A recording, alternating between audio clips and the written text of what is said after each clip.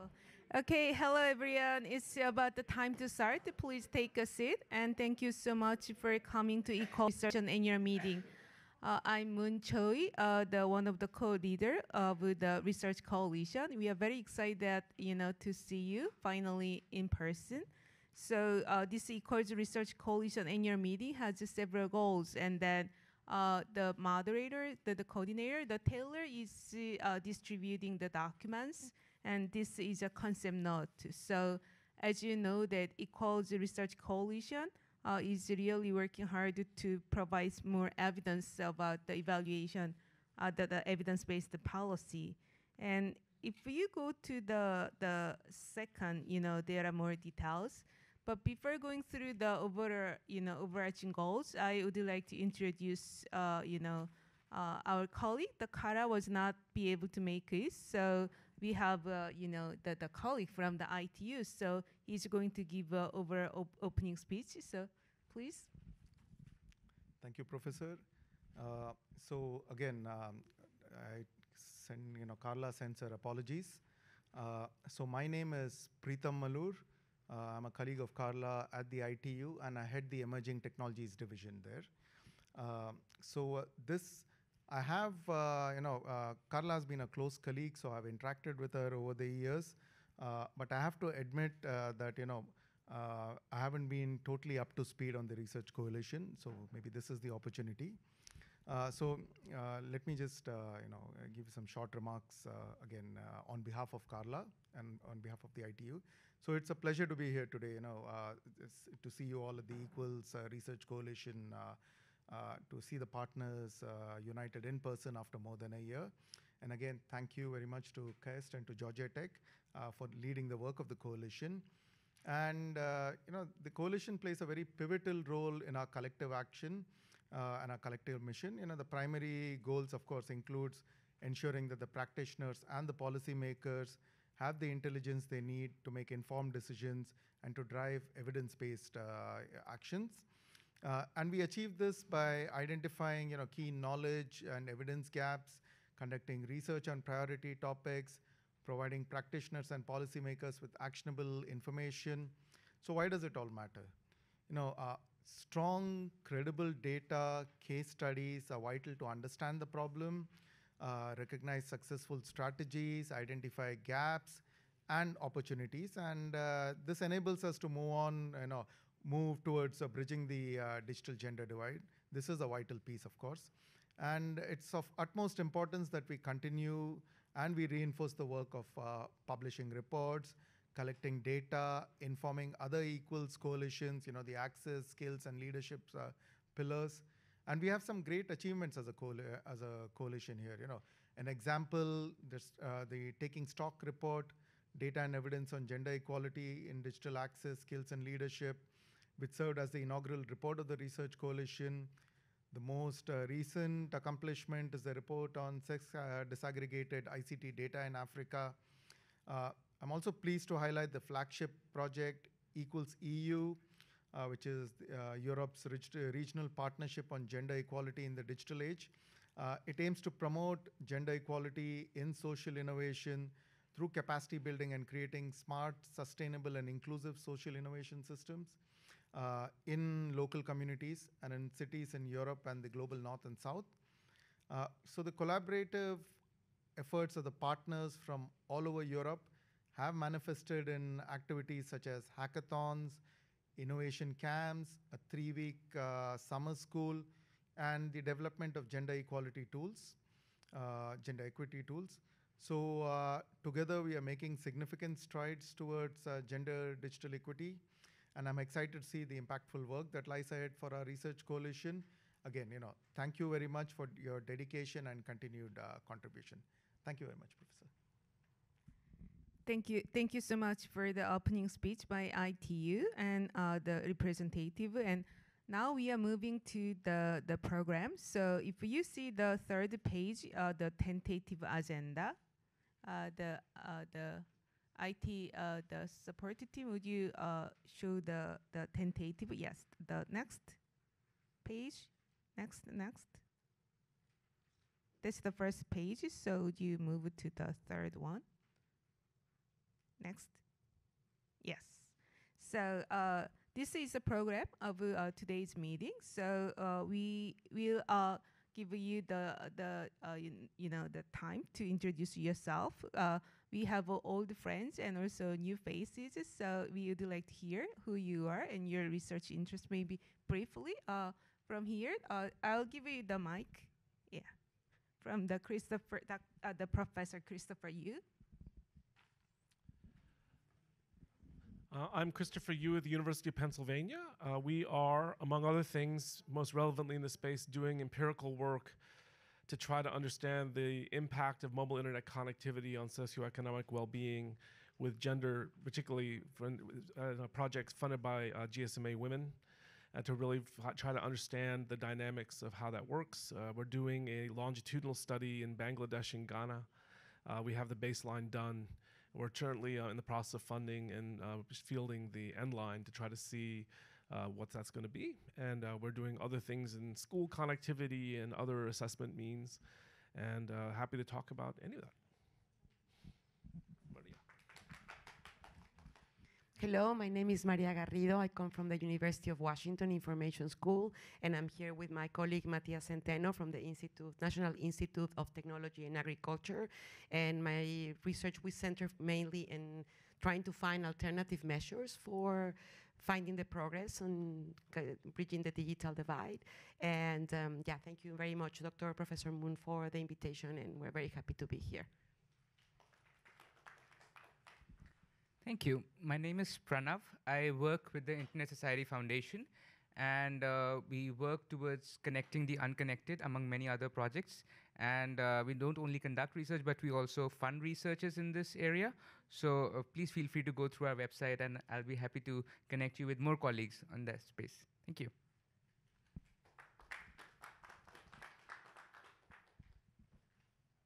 Hello, my name is Munyol Yang, and I'm a master student of KAIST, who is Moon Choi, is one of my advisors. And I'm working on how the diversity, including women, gender equality, performs in the productivity in defense industry area. Thank you. Hi, good afternoon. My name is Onika Makwakwa. I'm the Executive Director at the Global Digital Inclusion Partnership, where we work on meaningful connectivity for the global majority. You would know our work as the team that led the Alliance for Affordable Internet in the past. We're doing research currently on the cost of exclusion, looking at the economic impact of excluding women from the digital economy. I'm Kenneth. I work with Onika with GDIP. Hi, my name is Gaini. I'm from LearnAsia. We're a regional think tank working across the Asia Pacific, particularly in developing Asia. I think my colleagues Helani and Aisha have worked very closely with Equals in the past, and I'm here on their behalf. We do a lot of work. In terms of gender, we do nationally representative surveys, looking at breakdowns by gender, but also looking at other things like urban-rural divides, disability, and whatnot. So we've done nationally representative surveys in the past across 6 Asian countries, and we just did one in post-COVID to look at the changes in digital inclusion gaps. Due to COVID, looking at the gender elements of people coming online, whether COVID actually got more women to come online because of needing to help their children with their educational needs, what that did for platform work. And we also have just concluded some qualitative research to look at how women have sort of operated in the platform economy, particularly in the context of COVID. So very much looking at that intersection of gender and the digital economy, amongst other things. Thank you.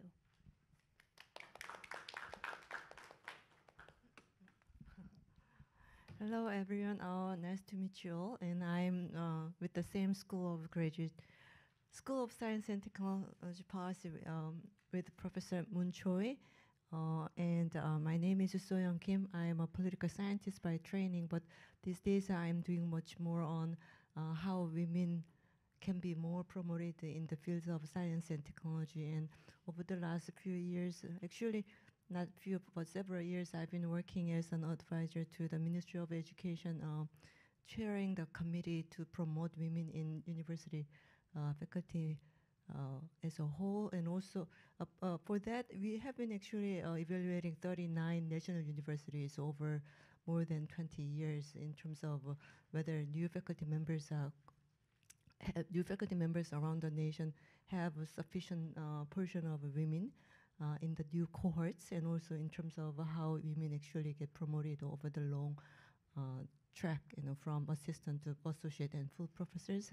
And lately, I've been involved in advising and actually creating the 5th basic framework for women in science and technology. And so I guess I'm dealing with the question of double marginalization in SNT, because women are very much underrepresented in SNT general, but also especially in terms of digital technologies. Latest digital technologies like AI, women are much more less represented. So somehow I got involved in this equals because of Professor Moon Choi, but we have a new faculty member, and I guess we will be maybe taking a greater role in the next few years. Thank you. Hi, lovely to meet you. My name is Dasum Lee. I joined KAIST STP a year ago from now, and I study AI-based infrastructures and cyber-physical systems. So more specifically, I look at how AI can be used in the energy systems and self-driving cars, and how they can support environmental and social sustainability. And more specifically regarding gender, I'm looking at how women understand or how women have access to this new and emerging technology in a very different way compared to their male counterparts. So how they use these technologies, how they are considered as a market in a very different way. So often with self-driving cars, women are not considered as the primary buyer, but women actually do show a significant interest in these new and emerging technologies. So that's one of my research interests. And I'm very new to eQuals, but I'm very excited to be here, and I recognize some of the faces that I saw on Zoom, which is always nice. So lovely to meet you.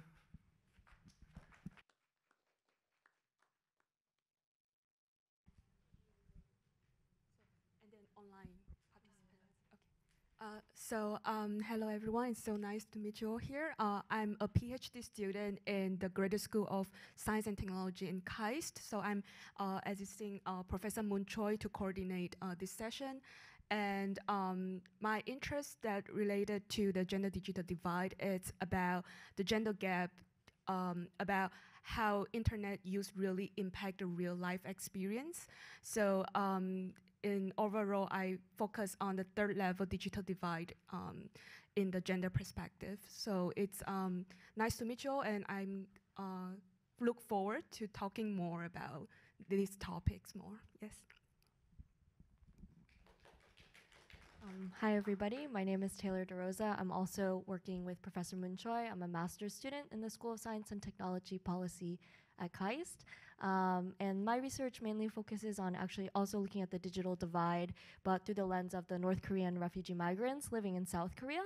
And I also look at some intersections like gender and age as well, in terms of how different forms of internet use relate to their social relationships and resources. So it's really nice to see you all in person.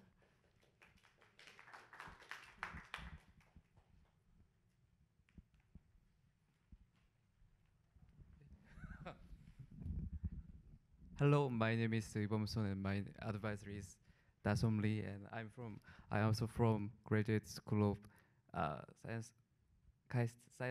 Science and Technology Policy.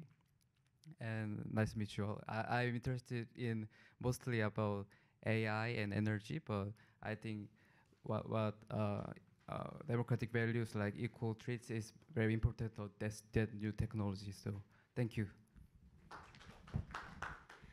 Thank you so much for the introduction. There's always 1-2 person who speak long, but somehow today everyone introduce themselves very briefly, so we are on time. So I'm Moon Choi, and I'm a professor at KAIST, and actually my research background is more social welfare policy and gerontology.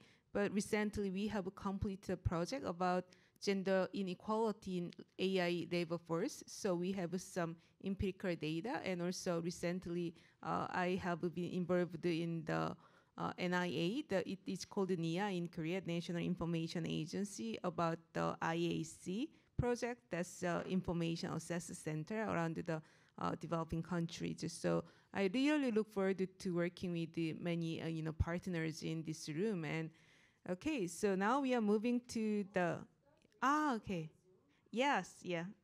Thank you for the reminder. Okay. Okay, so would you please show the Zoom, the participant on the screen? So,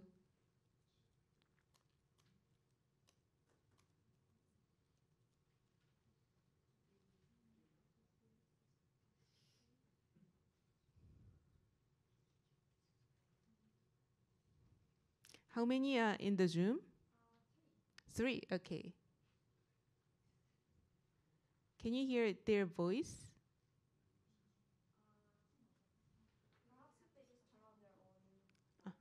Uh-huh. Uh-huh.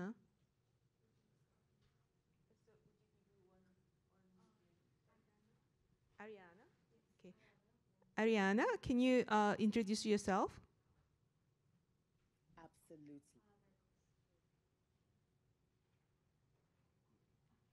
Samuels, and I am trying to get my video up, but I'm having, okay, I think you can see me now. Wonderful.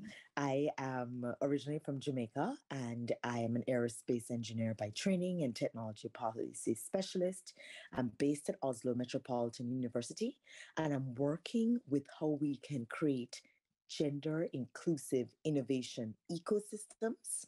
And within this space, I'm very involved and affiliated with the Equals EU project, and very excited about the synchronies I can form with the Equals EU Research Coalition and its important work. Thank you. Wonderful, thank you. And the next person, Berhanu.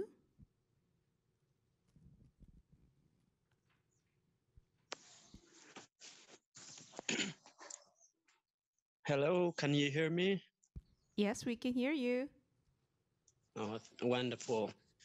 My name is Burhanu Nuguse from Federal Democratic Republic of Ethiopia.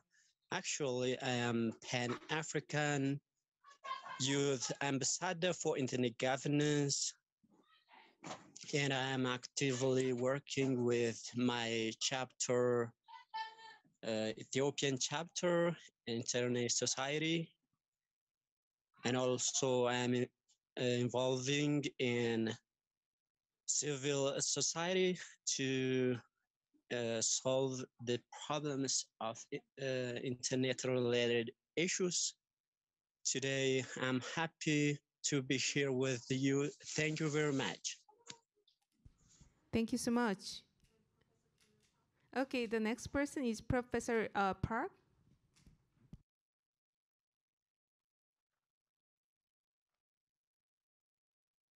Hello, do you hear me?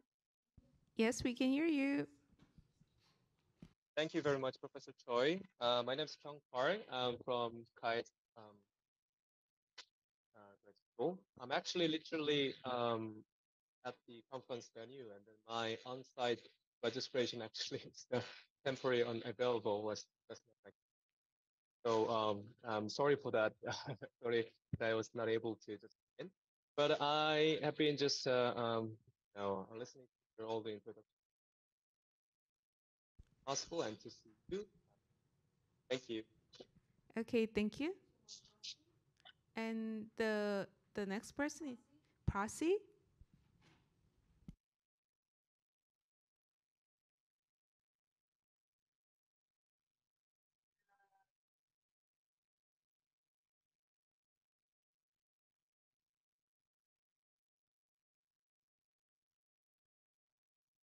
Hello. Yes, we can hear you.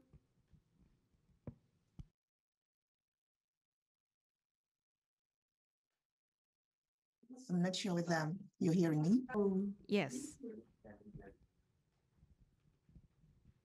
Hello, everyone. My name is Prosi. and from Uganda, the Center for Middle Literacy and Community Involvement. I actually just joined, and I think that's the introduction I can do. I'm really happy to be here and to be joining this session, and I'm looking forward to listening to insights about internet governance. It's my first time attending this conference, so I'm really looking forward to a lot of learning. Thank you. Okay, thank you. And also we have a new attendance in the back. Would you please introduce yourself, your name and your affiliation and your research or your, the work, the priorities and interests? My name is Toshikazu Sakano from Advanced Research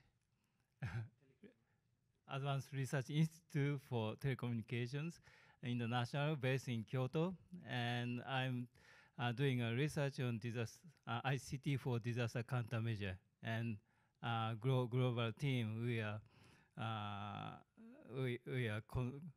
We are doing some feasibility studies in many countries. So I'm interested in global collaboration. That's why I'm here. Thank you. Thank you. Hello everyone, I am Chandra Prakash Sharma, CEO and founder at Visflux, based in India. We are collaborating with Dr. Sakano and Mr. Jeffrey here from Philippines on the locally accessible cloud system project. Thank you. Thank you. Good afternoon, I'm Jeffrey Lianto. I'm the Executive Director of the CIVISNet Foundation based in the Philippines. We are working on the wireless communication during disaster, working with Dr. Sakano and Mr. Sharma for this one to be implemented to the other countries also. Thank you very much. Thank you. And also we have a new participant here. I'm Honorable Ayobangira Safari. I'm an MP from DRC Congo. Thank you. Thank you so much. Is there any that I missed? No? Okay, we are good. Thank you very much. And so now we are moving to the next agenda. So the primary purpose of this meeting is to discuss about the next annual report. As you know, that Ecology Research Coalition have two primary goals. The first one is about the annual meeting, and second one is annual report. So maybe Taylor, can you give an overview about what we have done for the brief presentation? Would you be able to do so? The PowerPoint? Yeah. You're not. Okay. Because we have new members here, so it would be nice to have a brief overview about what we have done. So before moving to the next agenda. Okay.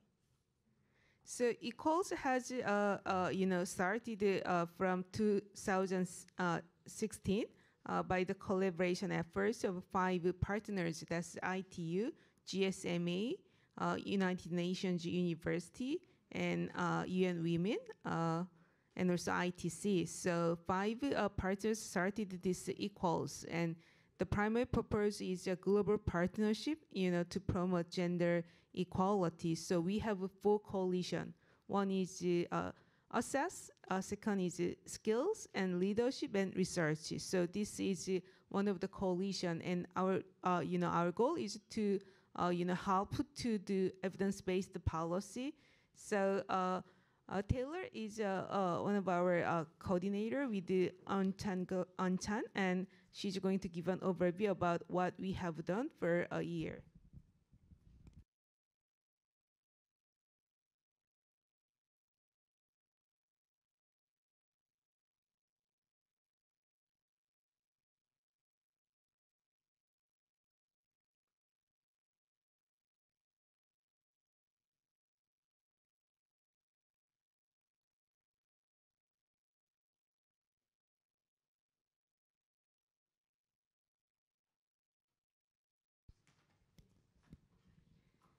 Okay, so as you may know that we started 2016, and then UNUCS was a very active leader of this research coalition.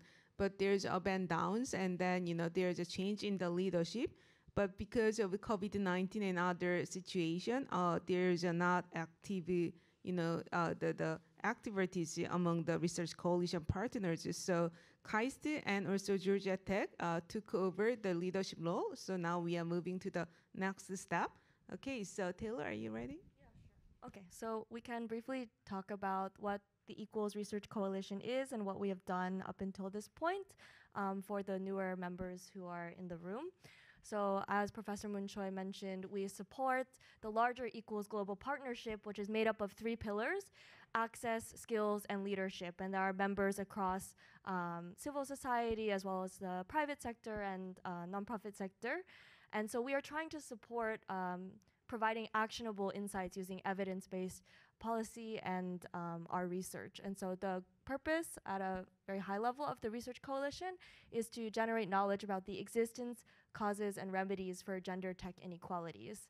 And so right now, so as of 2023, so the last research report was 2019, I believe. And then because of COVID, the Research Coalition kind of dropped off a little bit, and then we have reinvigorated ourselves this year. And so as of this year, we have 34 more active members across 19 different institutions, largely in the US and Europe, but we are trying to spread actually more of our researcher base more globally. As Professor Moon Choi mentioned, the first report, the inaugural report for the Equals Research Coalition, was called the Taking Stock Report, Data and Evidence on Gender Inequality in Digital Access, Skills, and Leadership. And this was focused into 2 parts. Part 1 was really actually about compiling all of the different data sources about the gender digital gap across many different countries and sources. And it was also identifying where there were many gaps. As you all know, it's very difficult to get a hold of this data. And part 2 was organized by different chapters based on focus areas of interest of the different contributors. And so we're keeping this in mind as we think to the next iteration of the report, which we want to discuss here today. And then there was another follow-up report. So the first report really identified that there was a very, very significant gap in sex disaggregated ICT data in Africa. And so Dr. Arabase and other colleagues spearheaded an initiative to create a special report specifically on this topic. And so that came out a bit later. And so those are the 2 reports that this coalition has published. And now we are looking forward to the next report. Just really briefly, the 2 primary activities that we focus on, as Professor Moon Choi mentioned, is publishing the reports and meeting annually. So the annual meeting is now. I will skip this. So we actually started when we wanted to reinvigorate the Research Coalition by having a series of individual meetings with some of the most active partners in previous years to understand what they wanted to get out of the Research Coalition and how we should move forward as a group. The biggest takeaways from that was we needed to re-energize this community because we're basically starting from nothing. And I think one thing that we still maybe need to solve as a group is exactly the benefit and value proposition of participating in this coalition. So we're hoping that now that we have re-energized the group a bit, when we think about the next iteration of the report, we can also focus on what the Research Coalition can also offer to the members besides just some great networking opportunities. We had a series of bi-monthly Research Coalition meetings, largely planning. I think actually we have 2 sessions at IGF tomorrow and Tuesday, a lightning talk session about measuring gender digital inequality in the global south, and then a session about empowering women in advanced technologies, which is about equals related initiatives on Tuesday. So a lot of the meetings were focused on planning for those. This is just briefly an overview of the schedule of events, but I believe it's also in the concept note that you were handed out. So yeah, I hope this gave a little bit of an overview for people who are less familiar with equals about exactly what we've done up to date. But I think it's equalsintech.org is the website. So if you're interested in finding information about the other coalitions and other work that is going on, I encourage you to look there for more information. Thank you. Thank you so much. And there's a dinner, network dinner after this session at 7 p.m. It's about several the stops away by the subway, and it's Kion. What's the name of the restaurant? Kyoshoton. Okay, Kion Shoton. Yeah, yeah. So we will have a dinner there. So you are all invited. So please come and and have dinner together. Okay. So the reason that we get together today is to discuss about the direction or so structure of our annual report. That's most important agenda of equals. So we have thought about what would be the right direction. So there was a small discussions and also by monthly, the online meetings, and now finally we got some ideas. And technician team, would you please post the second the document? Yeah, it's called planning. Yes, would you make it bigger? Okay, okay. I think all of you have a hard copy. So this is the draft note about how to proceed the annual report. There's equals vision, and also there's the each coalition assess leadership and skills. But so far, it's a very much bottom-up approach. So we have the very active stakeholders like partners, and they propose certain topics, and editorial board get together and then cross those ideas into groups and make a report. But I think that was the very the initial report. But now it's about the time to move to work with other coalitions. So I think three the clusters. It will be a very formed structure, and we have to discuss, who will be the editorial committee and who will contribute to each the cluster.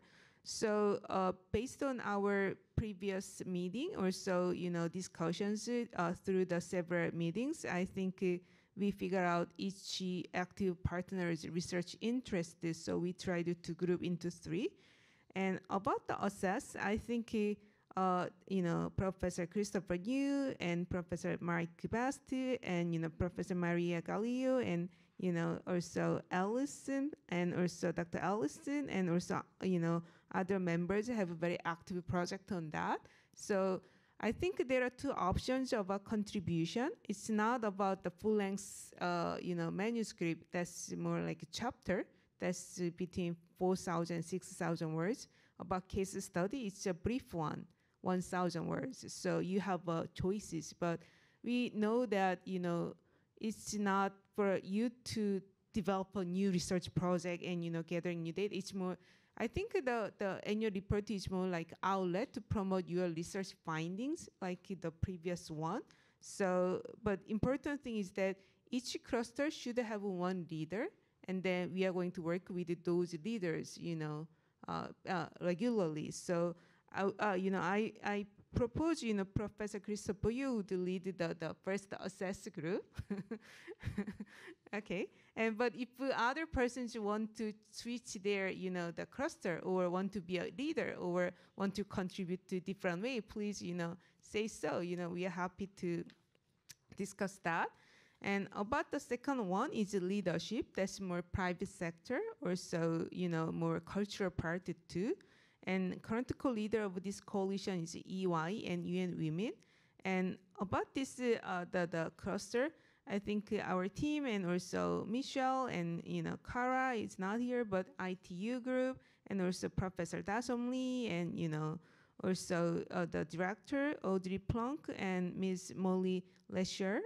I think they are from OECD, and also the Professor Pranav, and also the Professor Lillian and also other members can contribute to the leadership part based on what they have done.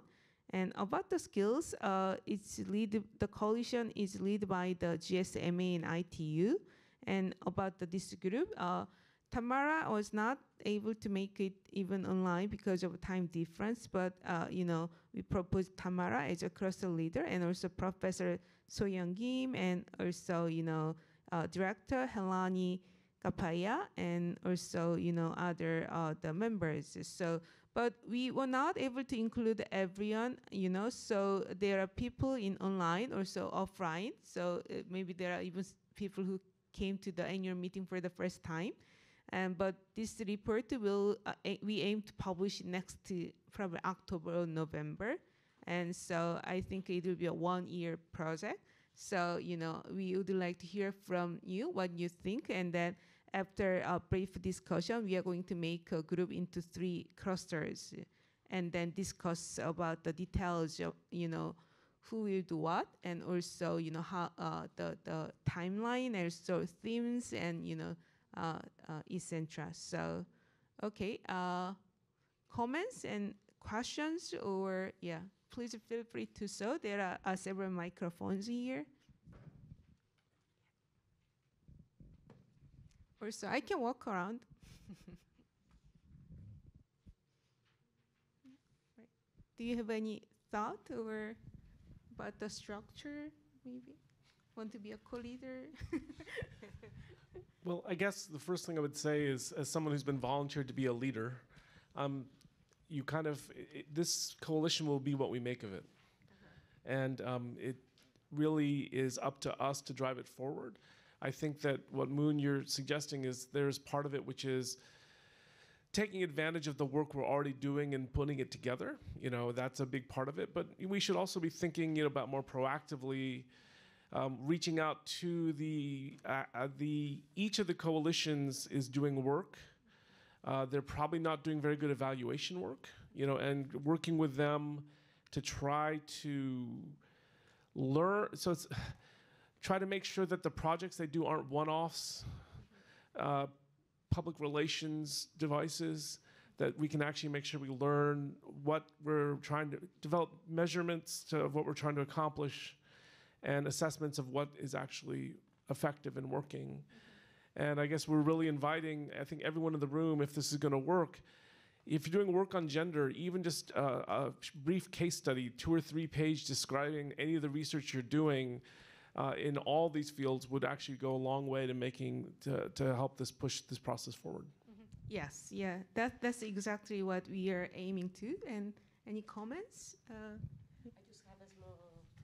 Thank you very much. I'm wondering if, in order for us also to show more integration with the other clusters, following from Christopher's comment, we should invite the other clusters to contribute with case studies. Small pieces that perhaps are not fully research-oriented, but they still can be turned into and show the integration of the work with the other 3 coalitions. Skills, leadership, and that's a suggestion, Dr. Choi. Yeah, that's a great idea. So it's like a small showcase of what their activities from the non-academic From the broader initiative. Yeah, we will announce the call for contributions or call for the case studies. So yeah, we'll do that. Thank you. And any comments from the audience or from ITU, right? No. You introduce yourself, maybe? Yeah, hi, I'm Audrey Plunk. I'm from the OECD. Okay. Hi. Yeah.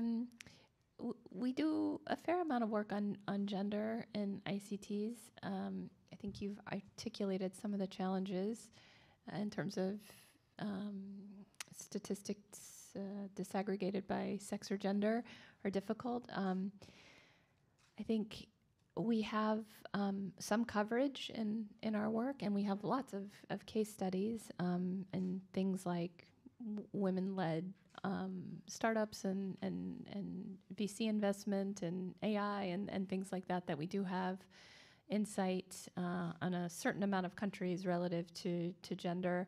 Also things like ability to code and ability to access the internet and things like that. So I think there's some out there. Again, our coverage is not global in the sense of 191 countries. It varies on the data depending on what kind of data we can get our hands on. So anyway, it's a very good initiative, and we're happy to help if we can. Thank you. Thank you so much. Yes, OECD group can be a part of leadership. So leadership is focused on that issue about the gender issue in leadership in the private sector. So yeah, that would be perfect field. Okay, any comments? Okay, Professor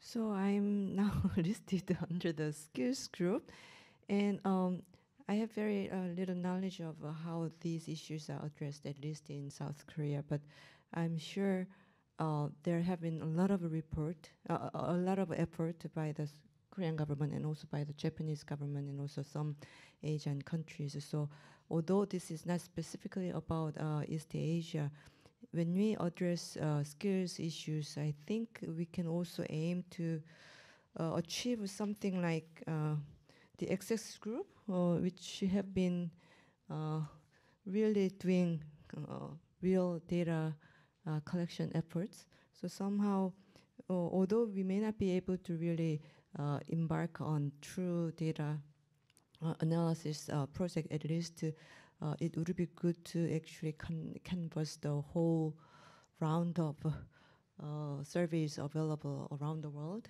and then at least have some snapshot of where this skills gap actually lies. I'm very much, I guess I belong to the right group compared to the other two sections. I think I belong to the right group as well, the leadership. I think what we often don't think about is the number of CEOs in business worlds that are women are significantly small. And when we look at these, new and emerging technologies are what I study. And if you look at those technologies and how they're being developed, women are largely neglected as the potential target market. And in that sense, I think hopefully I'll have something to contribute to the group. Okay, so Professor So Young, you want to move to the more assess group, or no, you want to stay? Okay, because we don't have Tamara here, so we need a person who can lead that cluster today. And Professor So Young, would you mind to moderate? Yeah, thank you so much. So now we are going to make a small group, and then, but as you know, that this is just a start point. So we just set the goal and then leader, and then each the cluster is going to invite more people. Not just like active existing member of partner of coalition, research coalition, because I know that many colleagues, right, working in this field. So it's a great opportunity to put together and then invite people. So after this meeting, our team is going to draft the flyer, call for authors or call for contribution to the 2024 research report, and then we are going to distribute that to the leaders, and then we can invite more people. We expect about 5 to 7 authors of each the cluster. So we don't expect a long, like 300 pages report like that we did previously. This is more like a shorter version, but it will evolve over the years. This is just the second beginning. So okay, let's make let's have a breakout sessions. So the first assess group will get together around the Professor Christopher New, and also the second leadership group, that's me. So please come to me. And about skills, the group can be together around the Professor So Young Kim. So let's get together. So we allocate time about half hour. So we are on time. So we will get back 5 p.m. and each group is going to present what they have discussed, okay? What's your overall theme, or what kind of topics each authors are cover, and also list of potential authors you can invite to the group as an author. And then, about the next step. And also, I just want to give you a heads up. If you serve as, the leader of each cluster, we are going to invite you to KAIST probably next summer, so we can have a small research workshop, very intensive research workshop. So yeah, Okay, thank you. And come back like 5 p.m. after small group discussions. Thank you.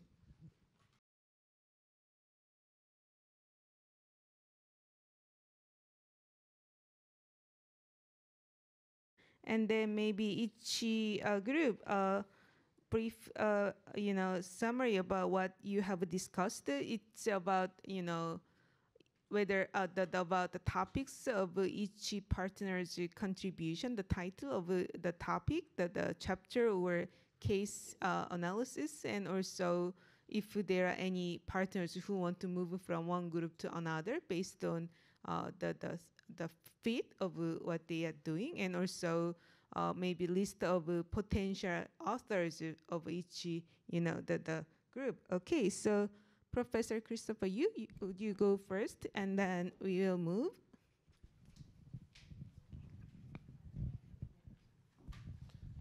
So our group was small, but that was not a problem. Maria, Matthias, and I had a very interesting conversation, and we identified several possible natural topics. Matthias is doing very interesting work with women-led community networks, and is proposing to understand in three different levels of urban, rural, urban, peri-urban, and rural, to understand how they would play out differently, the benefits in the other ways. We also are going to ask all the people at the lightning talks, because we know Allison's got to be doing some work in this, and they're going to look at the presentations, and it's a very natural thing for them to leverage this. And my guess is the beautiful thing about researchers like that, they've already written part of it up. We got to find out what Lunasia's up to, because I know there's some gender access stuff you're doing. And so just we'll touch base and try to get some ideas. We're talking about 2, 3, 4 pages, just stealing stuff out of your reports just to give you a platform to talk about the great work you're doing. We're going to reach out to APC, Georgia Tech, the work we're doing, which we'll highlight in our talk. And then what Marina was thinking also is to probably not so much just report for existing work, but on a forward-looking basis, something that's interesting to her, which I think is a great idea. Think about alternative measures of access, not just to try to find ways to proxy for it. Particularly in what I heard you say in my head is network-based data that we can infer stuff from. Because if we can get network proxies, that's information we can get. The rest of the stuff, survey, it's so ungodly expensive. And if there's a way we can actually validate a measure and generalize it up, then we could actually do a lot. And maybe not getting absolute levels, but a minimum level. Changes in rates, progress, these sorts of things. And so we're probably going to devote part of our section on a forward-looking basis of more speculative stuff, which is not data-based in the same way, but I don't think it matters. I think it'd be a neat contribution to the report. Thank you so much. And the next is Professor Tasum Lee. So we're the leadership group, and to specify, the leadership refers to women's representation in the ICT and technology sectors. And we had the Internet Society Foundation, and they discussed how to assess. So let me just clarify. The Internet Society Foundation discussed the 2 types of leadership. One is fellowship-based. The other one is training and e-learning courses-based. So you can actually see that there's a multi-level types of leadership going on there. And the OECD group discussed the statistics. So we looked at different types of stats going on. They mentioned that they had lots of different types of data available. And what we kind of discussed was that it would be really interesting if we could just look at one signature indicator, just choose one, and then try to get into as much depth as possible. And that would maybe gain some traction and then lead to a bit more funding, a bit more, contributors kind of joining in. And what we're hoping to do is that we kind of write about the existing research and then kind of write a short or long proposal to discuss how we would actually continue to do this in the future too. More specifically on my side as well, I think what we discussed was that we want to look at, regarding leadership, we want to look at different types of corporations, so that be multi-level or transnational corporations, which we would have to look at the headquarters to see where they're geographically located, the small and medium-sized enterprises, and then the startups which the OECD has data on, so that we can actually have a look at all these different aspects of corporations and leadership. Is everything okay? Okay. Yeah, so that's basically the gist of what we were saying. Okay, thank you so much. And Professor Soyoungi, would you, summarize the discussions with the skills group?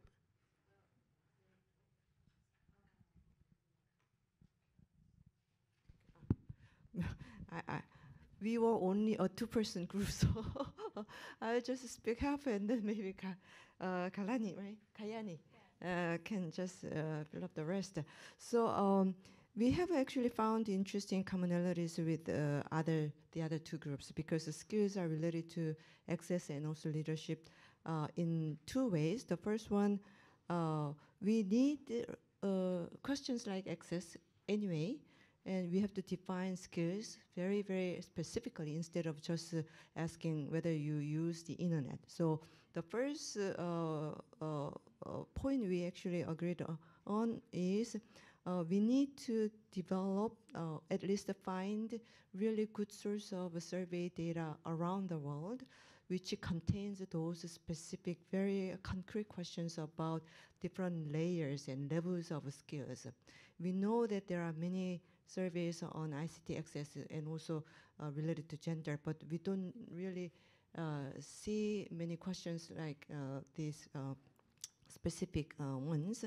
So that way, we can benchmark some of access questions, because access questions, as Professor Tasumli and also other people said, questions are increasingly being more sophisticated. So skills questions need to be more sophisticated in the same fashion.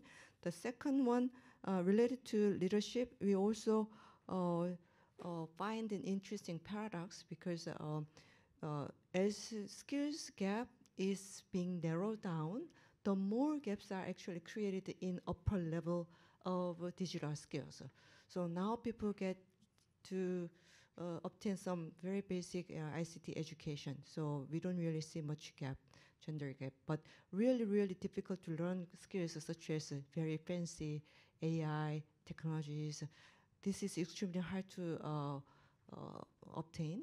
And then now, even if they get education for these really latest upscale technologies, when they get to the job market and also when they get to work, there's a gender and work and life balance, especially in ICT sector. As you know, this is kind of a crunch mode, 24-hour work, so that we don't really find the very high level leaders in the ICT sector, which actually backfires, because when we motivate women and girls to obtain more high tech in ICT, but they don't see anybody up there, then what's the motivation or incentive for them to learn more advanced technologies? So in that way, this is also related to the leadership section. And finally, we have been discussing who could be mobilized to provide some writing here. And we talked about UN, APC something, and World Bank or whatever. But she has a very good idea of who is really available. Hi. So yeah, we were just coming up with a couple of names, but of course, I'm sure people in the room will have a better idea. But we were just thinking that I think UN's APC ICT was doing some work on skilling. There may be a gender angle in that work, because I think there was also some level of benchmarking what different countries were doing. I know the World Bank does, in their sort of digital economy assessments, they look at skills elements of all the other of the different countries, and maybe also look at programs. So I don't know if we want to approach them and have some sort of conversation about taking case studies from there, but that also may be a function of just looking at what countries are doing. So perhaps if there are any good programs that countries are doing, perhaps if anyone knows of good programs or people we can approach, maybe some M&E elements of a good program would be a useful contribution to the chapter. Yeah. Okay, thank you so much. And what about the online participant? Is there any the summary from their discussions? Yeah, maybe I can just briefly summarize. So, thanks to the great tech team, we were able to like solve our issues and communicate with each other, but the time was quite short. So we really just got to hear about Prasi and Ayana's research and how it might fit in. And so actually Prasi is the director for the Center for Media Literacy and Community Development organization in Uganda, and they do training for youth and women and other community members in media and information literacy. So I think that, you know, their organization can write a lot of very interesting case study in either the access or the skills dimension. And Ayana was actually describing her research as well, which spans all three of the different pillars. So we actually described like, oh, maybe there is space also to touch in the report about how all of these three pieces actually come together. So her research is about digital innovation ecosystems and gender inequality. So she will contribute some section related to that. Thank you. Wonderful. Also, our team has created a Jamboard. Would you, you know, show the Jamboard on the screen? The technician team. Okay, yeah. But very few people brought their laptop, so it would be better to show the screen. So maybe send them the address, the site address, and then they can show it. What about like Zoom chat room? So you can send the link, and then they can show the Zoom screen here.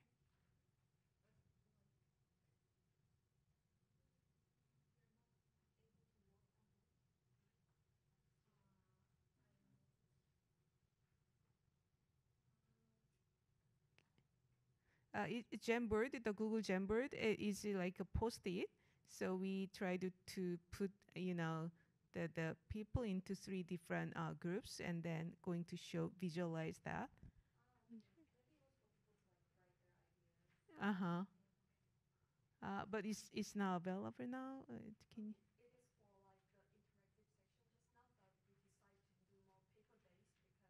Okay. Okay. But still, like we have a draft. I just want to show you what it would be like. So it doesn't need it to be very accurate. So just overview. Can you show the Zoom? Yeah, in the Zoom, we just share the link. Yeah. Yes. Not this one, the one that we have developed in the morning. Like we have full of the. Okay. Okay.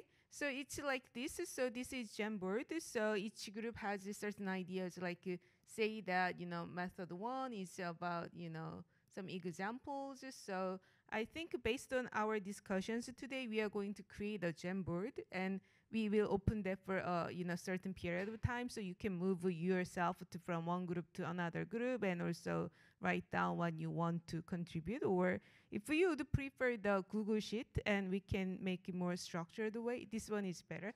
Okay, yeah. Okay, nice. So we'll work in this way. Okay, so now we are moving to the next, the final agenda is about the timetables. So the time framework. So this is October, and then we aim to publish it by next annual meeting. So this year, many of you suggest to have a meeting at IGF. That's why we are here. But I hope next meeting will be at KAIST again. So like we did in 2019. So we can cover accommodation meals, but we cannot cover the flight tickets. But if you once you come to Korea, we are going to have a very nice workshop, like 2-3 days in KAIST. So yeah, so in that way, so annual meeting is once a year, and then on that day we launch the annual report, and then after that we'll discuss the next one. So that's the procedure. And also important task is about editors and editorial board. But as you know that so far we don't have any external funding. We will find one, I hope. So, but if we would be able to find some external funding, we are going to recruit to a couple of people who can work on that. Otherwise, we have to find more like people who are in the universities. And so I'll discuss some of you about that. About the editorial committee, it will be 2 editors and also research coalition co-leaders and also 3 leaders of the theme. So I will reach out those people, and we are going to have a mid-year workshop. So, I will reach out and then probably, have maybe a couple of days, discuss about, the tracking, the progress of each group and, the next steps, etc. And I also hear your experience of the previous report to the, I think I brought one hard copy. Is there? Yes. Thank you so much. So this is the first the report. I think many of you have contributed that. So it's very thick, 300 some pages, but we'll not do that again this time, probably less than 100. So yeah, it will be a mini version. And also, I really like the idea that the Audrey from OECD, she suggested, for the fundraising, it's very important to one signature outcome product that we can show, and that would be often is a measurement index. It's like Better Life Index in OECD. I also use that a lot to teach at a graduate level. So maybe we can propose one signature index from equals, I don't know, maybe equals empowerment index or equals assess index or something. So maybe we can propose that, and a couple of potential the funders, and then we can work together, because many of us are working on the data about the the assess skills and leadership. So, but I would like to hear more your experience and thought and strategy about, also if you have any preference about timeline. Say that you have a big conference or event on April or something, you want to avoid that, or is center, especially like active members. So. So when OECD suggested that the strategy, does that mean we need kind of international or cross-national, really large data point, right? Like Better Life Index or like Human Development Index. This is really huge cross-national database. But So what I have understand is that many of us have system together data. So we have partners in many developing countries. Also, OECD has a big network, so they have a system. But there's no clear conceptualization of a certain measurement. But that's more research field that we have worked on. That's the novel, expert part of the work. So I think as a group we can, maybe this report we can have some concept note or something about some like potential the index, so but we can develop. And then what do you think, what would be a good strategy?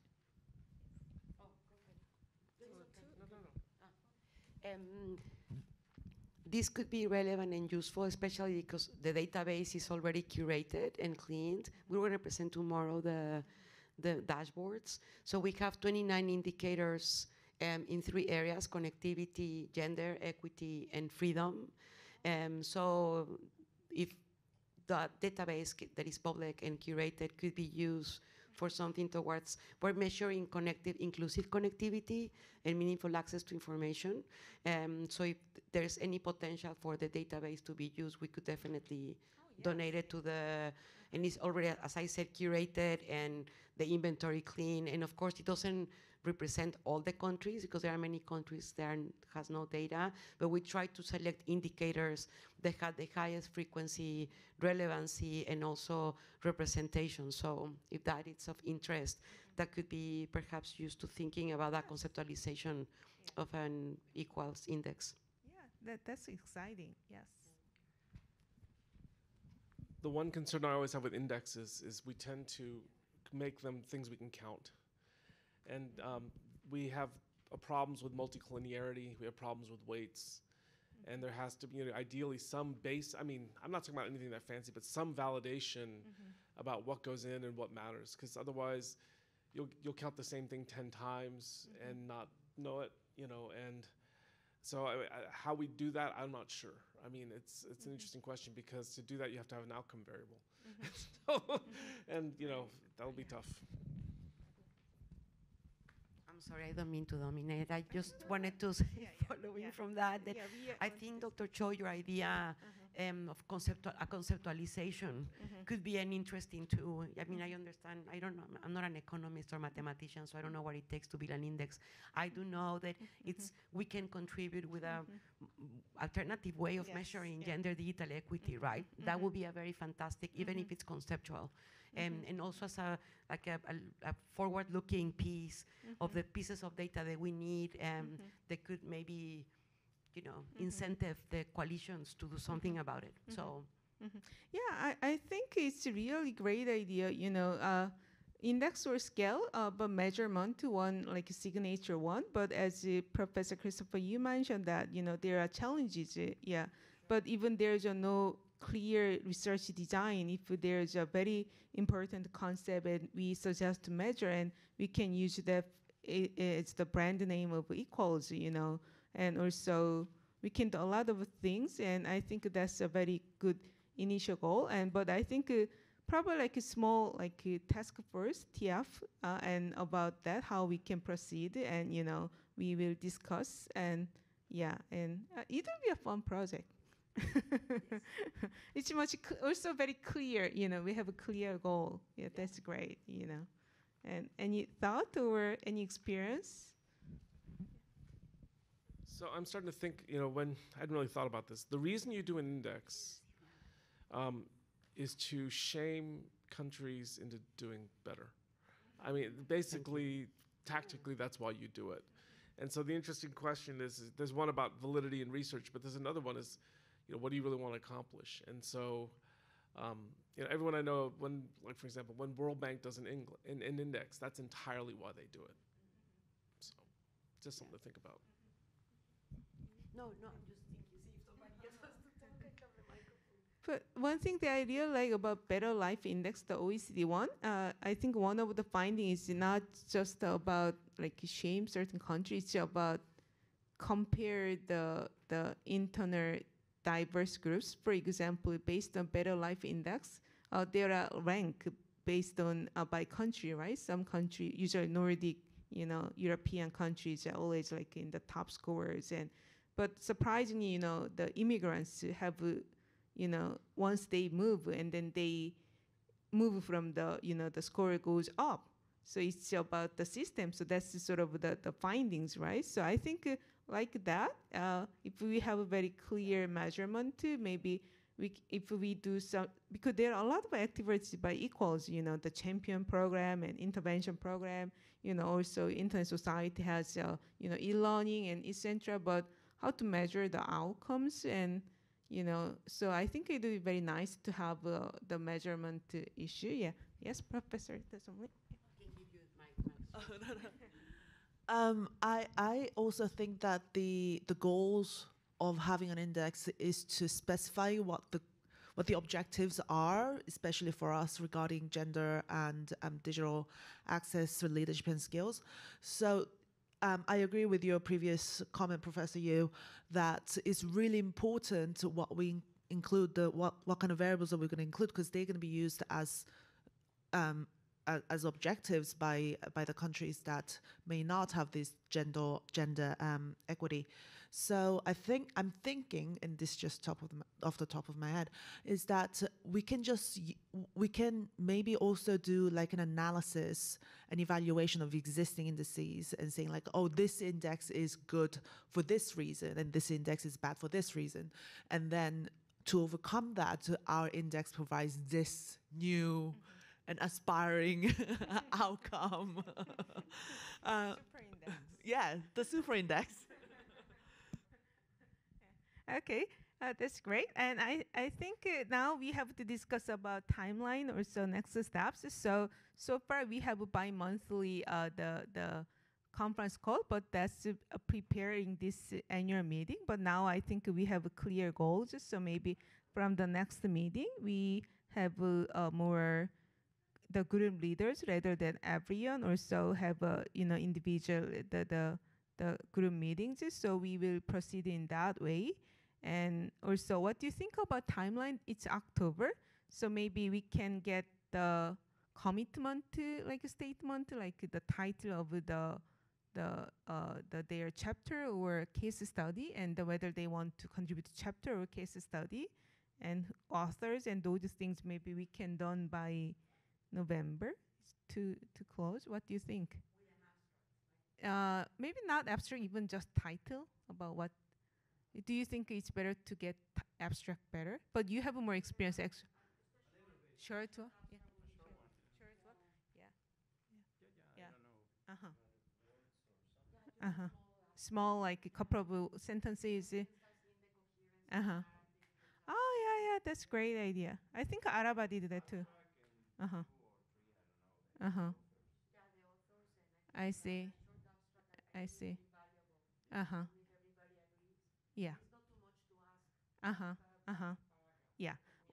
Yeah. It sounds great. And what do you think the deadline would be? November or November? Yeah, November. Yeah.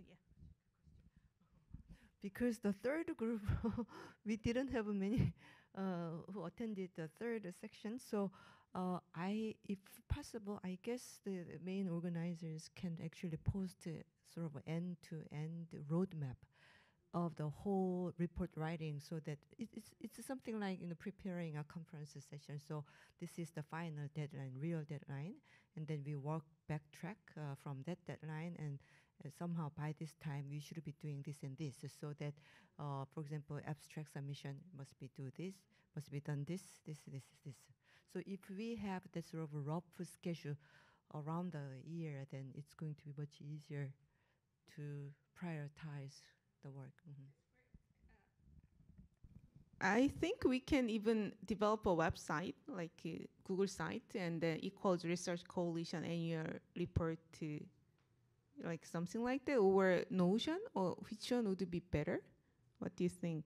Like, so we can. It looks like conference if we have a website, so we can remind. Because I think one of the challenges is that we have about 50, like 50 members, but half of them are inactive. I think they might feel like we are sending spam emails. Like, I also was part of in other groups, in other initiative, but sometimes if we get too many emails, we start to ignore that. So, but if there are outlet, website, or people can visit and get oriented. So, but which one would be better, website or Notion? Or we use Slack actually, but that's not most popular among social scientists, right? So, yeah.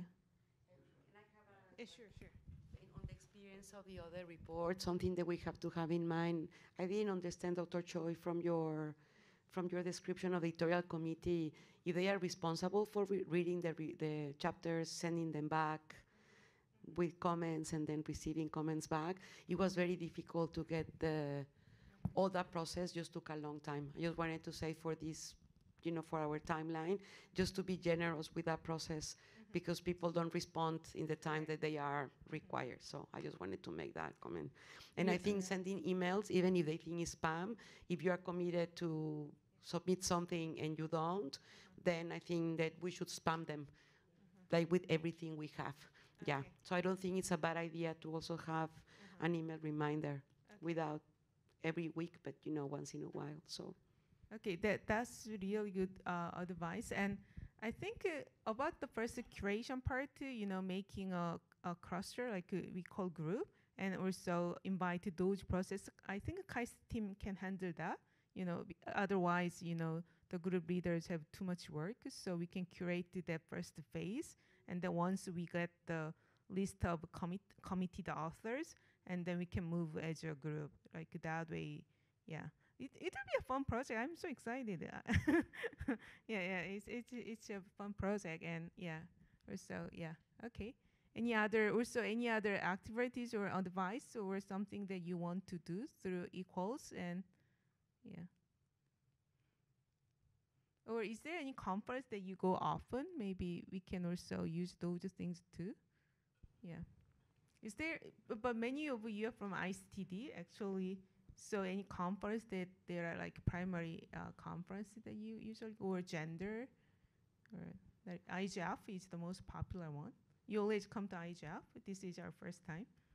You two are the people who introduced IGF to us. I think that there are other events. Would you think conferences, you're thinking about UN-related conferences or academic conferences, or if it's UN? Academia, we are very academic. Okay, so not UN conferences. Okay. No, I mean, the whole reason you do it IGF is to bring in non-academics. Okay. So that's, this is not, there's some companies here, there's governments here, you try to broaden it out to bring those people in. Okay, yeah. Okay, so IGF is the good one. Okay.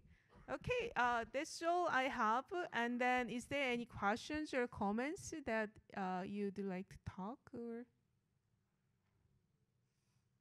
Not much. And okay, so two coordinators who worked for a year for this project. So would you give a big hand to Tala and Ansha? Yeah. Okay. Okay, thank you so much. Yeah, so I will see you at the restaurant at 7 p.m. Please bring your friends, and we have enough rooms. So, if anyone who's interested in gender issue, or, please bring them with you. Okay, thank you.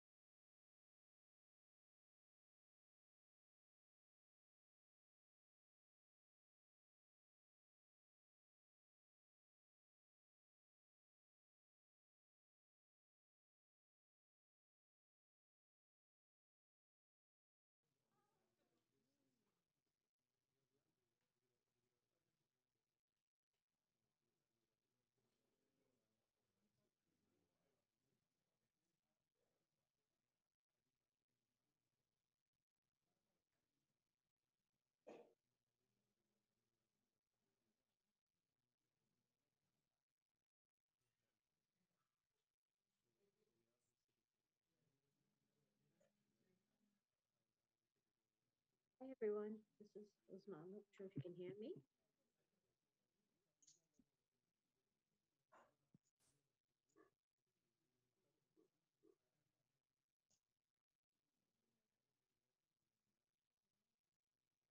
Hello, Uzma. Yeah, we can hear you. Awesome. Thank you. You're welcome. What time is it?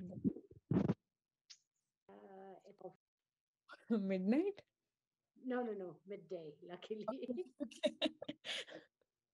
I would be this cheery if it was midnight. Nice. Hello, everybody. Hello, Kwaku. How are you doing? Hi. I'm good, Kwaku. How are you? I'm also good. Okay. Yes. What time? What time? What time is it for you?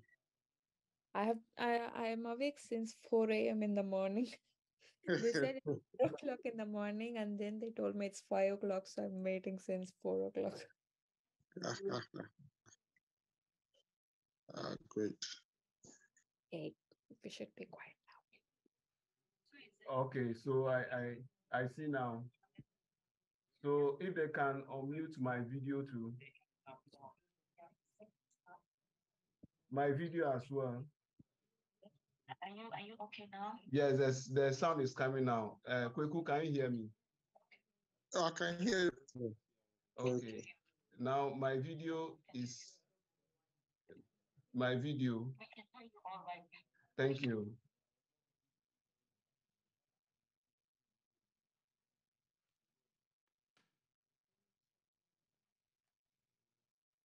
They can start now.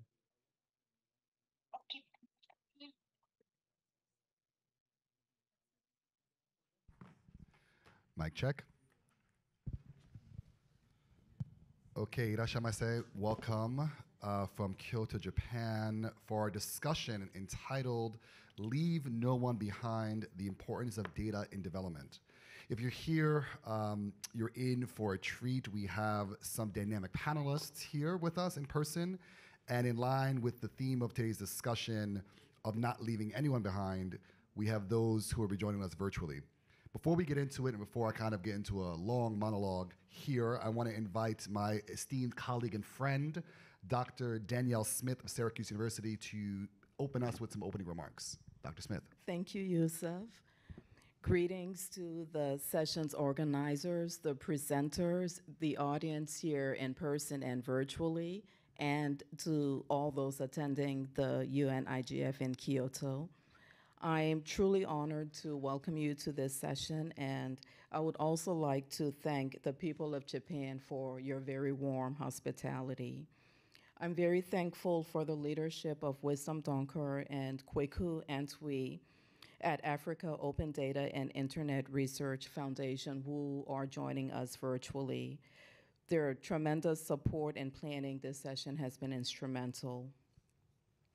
As we know, there are many ongoing data initiatives around the world. Implementing data initiatives in Africa can play a significant role in accelerating progress towards achieving the Sustainable Development Goals on the continent. Africa faces a unique set of challenges and opportunities, and leveraging these technologies can help address key issues and support sustainable development. However, it is also important to address challenges such as data privacy, cybersecurity, infrastructure development, and ensuring that these technologies benefit all segments of society, including those who are the most vulnerable. In addition, governments, the private and public sectors, and civil society organizations must work together to create supportive systems for the implementation of these diverse initiatives. By effectively using such technologies, African governments can lessen existing challenges and continue to create more sustainable, inclusive, just, and prosperous futures for their citizens. The session presenters are experts in this area and can help us understand these initiatives and broader global trends. It is particularly important to learn about developments on the ground and from experts who are in the field. Thank you again for joining us, and we look forward to an informative session. Thank you. Thank you, Dr. Smith. As I said, we're going to get right into this discussion. And for those joining us in person and virtually, we've decided to split this conversation into two main components. The first component is addressing gaps, encouraging data use, and encouraging strengthening the data ecosystems. The first set of conversations will be situated in that piece here. And then the second component is leveraging technology and community networks to make sure that everyone gets connected. It's essential that we don't just theoretically have a conversation about ensuring access to data, leveraging data, but making sure that everyone is included and that no one is left behind. As I said, we have an amazing set of panelists here with us in person and online, and we're gonna get right to it. So to kind of begin, I wanna start with you. Let's see, Victor Ohuguru. Forgive me and correct me in your presentation for me not pronouncing your name correctly, who's a Senior Africa Regional Manager at the UN Foundation for Global Partnership for Sustainable Development Data. I want to begin with you. If you can just please give us a minute or two of opening remarks and let us hear how you're doing this work at the UN.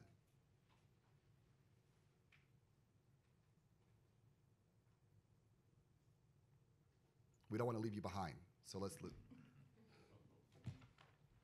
Well, while we get Victor, let's go to Kwaku. Kwaku Antwi is a leader with this collective here from the African Open Data and Internet Research Foundation. Kwaku has been, as Dr. Smith mentioned, an important leader in this conversation and someone who has helped to drive the conversation. Kwaku, if you could please introduce us to yourself and please inform us as to how the AODIRF is leading the way in making sure that not just that communities have access to open data, but what are the tools that are necessary to accelerate the SDGs? Thank you, Yusuf, and hello to everybody.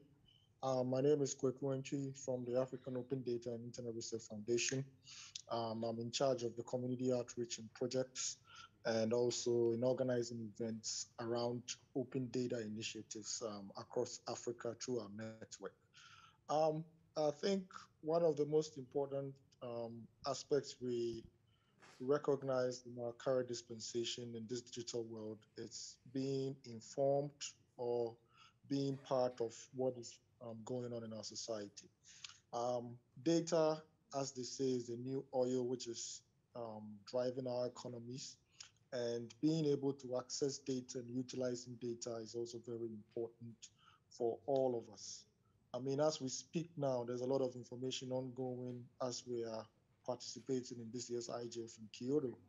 And when we talk about data and open data, we talk about data which is available in formats which are easily accessible on portals or repositories which do not require enormous and mitigating circumstances for you to not be able to access that data.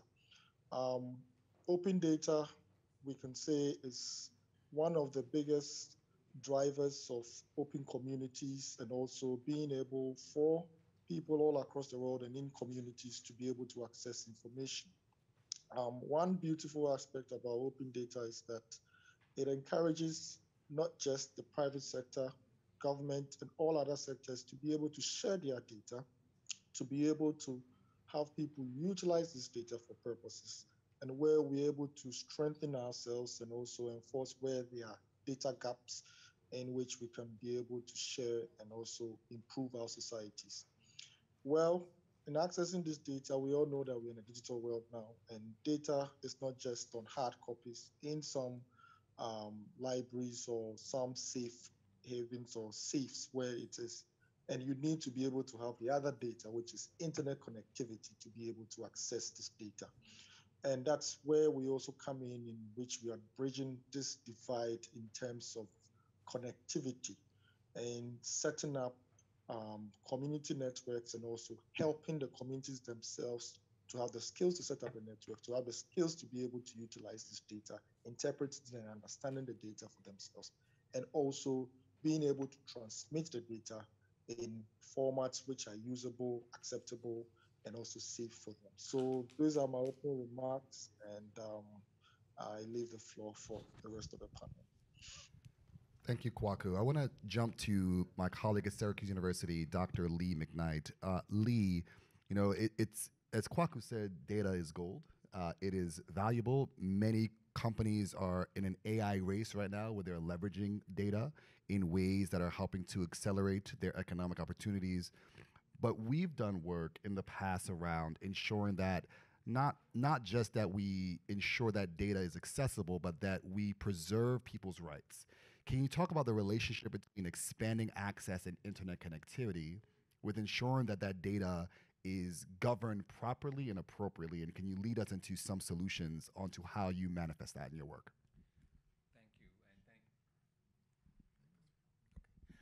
Thanks, Yusuf, and thank you all for being here virtually or in person and engaging in this very important conversation. I want to recall back to 2008, IGF in Hyderabad, perhaps somewhere here, there at that time, when the Dynamic Coalition on Internet Rights and Coalition on Internet Principles agreed that it didn't make sense to have two coalitions on rights and principles, but there really should just be one. Going forward, it was founded the following year. Since then, there's been a charter on internet rights and principles created. Following that, over work with you, we've taken that work forward on embedding in the virtual space rights and principles for governance, for whether it's for data rights, for privacy, for security. That now has been extended closely with you, Yusuf, to smart cities and communities. Any village, any community can be a smart community, can have embedded in its governance framework rights and principles, including for data rights. So that's going forward to the present, where now with the work also with the Africa Open Data and Internet Research Foundation on bringing connectivity to communities anywhere in the world, we can help ensure that the rights and privileges to citizens' data are determined by those people who live there, and they're not automatically harvested by external forces without the consent of the community. Thank you. I think along those lines, we have the Honorable, can we just say this again, Honorable Samuel Nartey George, a member of Parliament from Ghana, here with us. And Dr. McKnight explicitly mentioned the importance of ensuring nothing about us without us, in essence, that we should not be accessing and determining governance principles around data without ensuring that the communities who are directly impacted have not just a voice, but are driving the conversation.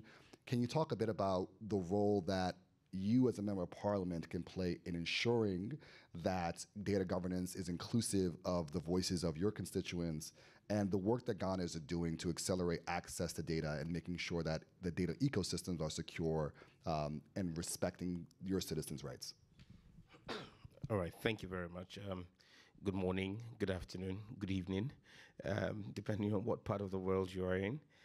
I believe that the conversation about doing this for everyone, inclusive of everyone, is extremely critical.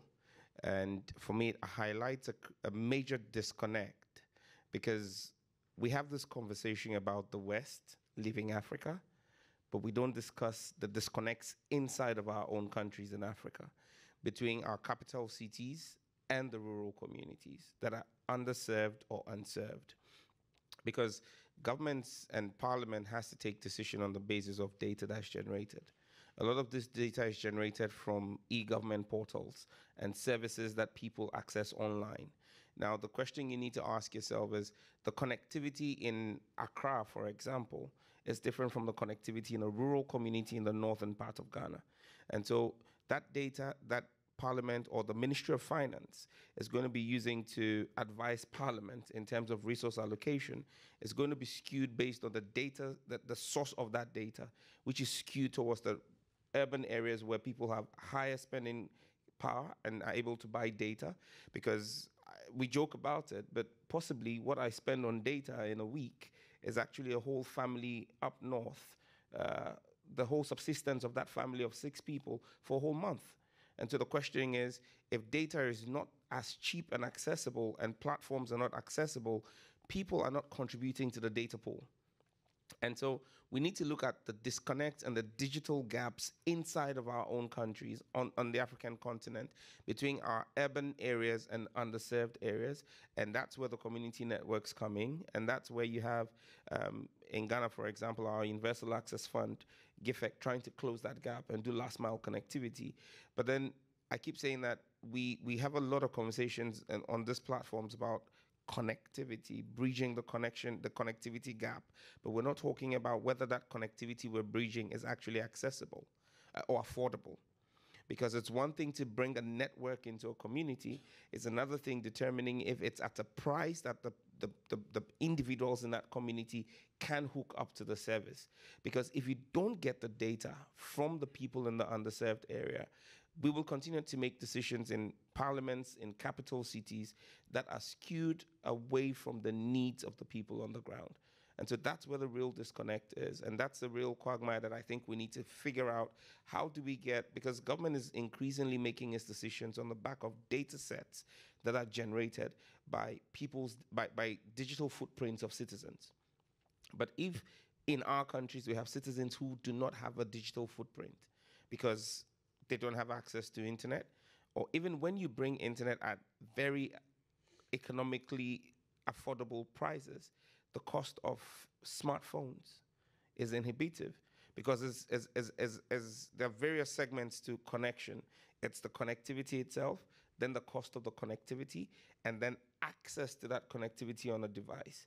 And so for me, I'm beginning to champion a case of saying that just like in pharmaceuticals, where you have generic drugs, because the big pharma has made profit from its intellectual property.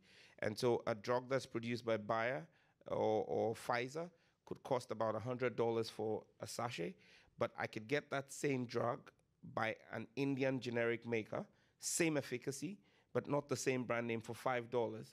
And we're doing that in pharmaceuticals. We should begin to do the same thing in technology, where the likes of Apple and Samsung have made a lot of money off their intellectual property. We should begin to have generic devices that are going to be cheaper, that are assembled on the African continent, and then will make it easier for people to have digital footprints. Because a citizen without a digital footprint cannot be part of the data sets that government is using to take decisions for them. As I said, honorable. Dr. Uzma Alam here from Science for Africa Foundation joining us virtually. Dr. Uzma, really appreciate you being here. As a public health practitioner, data is key to understanding how we can solve, especially in context of the pandemic that we've left, are kind of leaving, or may still be in, depending on where in the world you might be. Data has been tremendous in both deploying public health resources and understanding how we are going to be efficient in ensuring everyone is taken care of. Can you please share with us a bit about what you're doing at Science for Africa Foundation and the role that data will play from a public health perspective? Thank you for that, and greetings everybody from Nairobi, Kenya, and a big thank you for the organizers. And it's been really exciting for me to hear the panelists who came before me, because where we are, like where the Science for Africa Foundation plugs in, we are towards the end of, we would be benefiting from what some of the panelists have started doing, especially in health. So the Science for Africa Foundation, just for context, is a Pan-African organization where we fund research and innovation across Africa, but we also work with designing programs and providing, ecosystem strengthening. And within that, we have a science policy engagement portfolio, and that you pointed out to, looks at how can we drive value from African African generated data, and how do we actually stimulate what the honorable member of parliament just mentioned? How do we ensure that Africa is responsible for generating its own data, but also how do we govern that? And I think critical issues and threads of this have come up, but something I just would like to highlight for context of this conversation is, I've been hearing the word data, data, data, but I think within data, what our work's pointing to, and what what I think that discourse should be focused of, or to even answer your question directly, what will take us from data to impact is really those nuances and within data. And what do I mean by that, right? So yes, there is data, but there is this need for diversity, equity, and inclusion in data. So we've already talked about, West-driven data, a footprint that doesn't match the African content. But within that, we have our women. Let's not forget them. A big piece when it comes to health and especially the next pandemics, right? And within that, there's also this whole concept within Africa that we really need to, if we need to get from data to preventing the next pandemic, like you said, so, or even drive impact, is this piece around governance, right? So Africa, yes, needs to generate its own data, and we need to be responsible for governing it. But there's this piece that we need to appreciate that data is obviously cross-cutting, right? Whether it's health, whether it's agriculture, whether it's finance and stuff. And what some of our work has been pointing to, especially when we start looking at governance around data policies in Africa, they're housed very specifically within, for example, majority of the ICT, or equivalent ministries of health, right? I mean, ministries of ICT. And that obviously has implications for how somebody in health can access that data, even at a local level, even within governments, right? And there is this fine balance of what the mission of one is, and what the mission of the other is. I think my rallying call for this conversation, and to get from data to impact, would be, yes, we need equitable partnerships, we need locally generated data, and that includes devices for it, but we also need to be very careful of how we govern, that we do not start governing in silos, that when the data exists, we can't even have access to it, even at a very high level. So I think I'll stop at that and hand back to you, Yusuf. Thank you. Wow. I think we still have Victor Ohurugu on the line. Victor, please, if I've again mispronounced your name, I am a stickler for saying people's name right. So please let me know if that's the case. But if you can please talk to us about your work at the UN, and in particular how the UN is trying to bridge the gap between all of the respective conversations we've had here. We have academia here, we have governments here, we have civil society here, and the UN plays an important role as a convener. What are you doing at the UN, and how do you see these issues of data governance, particularly for Africa, manifesting themselves in ways that help to facilitate the Sustainable Development Goals? Thank you very much. Can you hear me? Can you hear me? Yes, we can hear you. Yeah, I thank you. I'm Victor Horago. Good morning, everyone. Of course, good evening for some of you in some other parts of the world. I'm Victor Horagu. I work with the Global Partnership for Sustainable Development Data, which is, warehoused within the UN Foundation. The UN Foundation is where we're currently, seated. The Global Partnership is a growing network of over 600 participants or partners, which include state actors and non-state actors.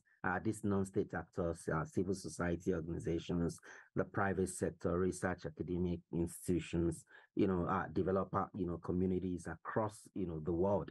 And these actors are set across about 35 countries in Africa, Asia, Latin America, and the Caribbean. And we're all collaborating together to accelerate progress on sustainable development and on the SDGs particularly, but through better data. So together with our set of partners, we have looked at and we're collaborating across 3 key systemic issues that have been identified together with our partners. And one particular set of that issue focuses on timely data. We do believe, and we have seen across the world, that governments particularly need data on a very timely basis to making decisions and enabling the various policy instruments that they do put together. But these governments are not having that, quick access to information, to data. And so we're helping government to make use of both non-traditional, data forms and technologies that could help them have, the best and quickest access to this data. We also look at the issues of inclusive data, where we want to see marginalized groups, have more agency in the data value chain. People who, have been left out. We're ensuring that governments and all other actors within the data value chain can focus on this set of people. And the third component of our program looks at accountable data governance. We're trying to unlock the opportunities of data for all, making sure that data is well governed, by certain standard principles. And so what do we do in a particular country? My role covers Africa pretty much, where we have seen that there is a huge issue around capacity. Just understanding what data is across different levels, both in the political and technical space, understanding what type of data is needed, to drive certain policy, issues, understanding how to even use that data in itself is a major issue. And so we have various programs that focuses on building capacity in terms of, understanding what type of data is needed, where to source that data, how that data can be used. And we're working with both, all the actors within the value chain, particularly governments, but ensuring that we can strengthen, connection and partnership between the private sector and government to drive the agenda of data. We want to see how that data is given its prominence within the political space, particularly. It would, of course, not be too surprising for many of you that a lot of government actors, make decisions that are not data driven. Of course, politicians, are pretty much focused on what, will get them into the place that they need to be. But oftentimes, very many of them do not reckon with data. So how do we push the political profile of data within government, but also working with the technical, level guys to ensure that they have access to the right data sets that they need to support governments in their various decisions and policy making process. And so I will look forward to, how that, we could have a broad-based conversation that bring all of the actors together, and we could work, with all of you to address, the issue of access, availability, and the use of this particular data for policy and decision making within the continent. Thank you very much. Thank you, and thank you for correcting me in the pronunciation of your name. As we said, this conversation will be split into two.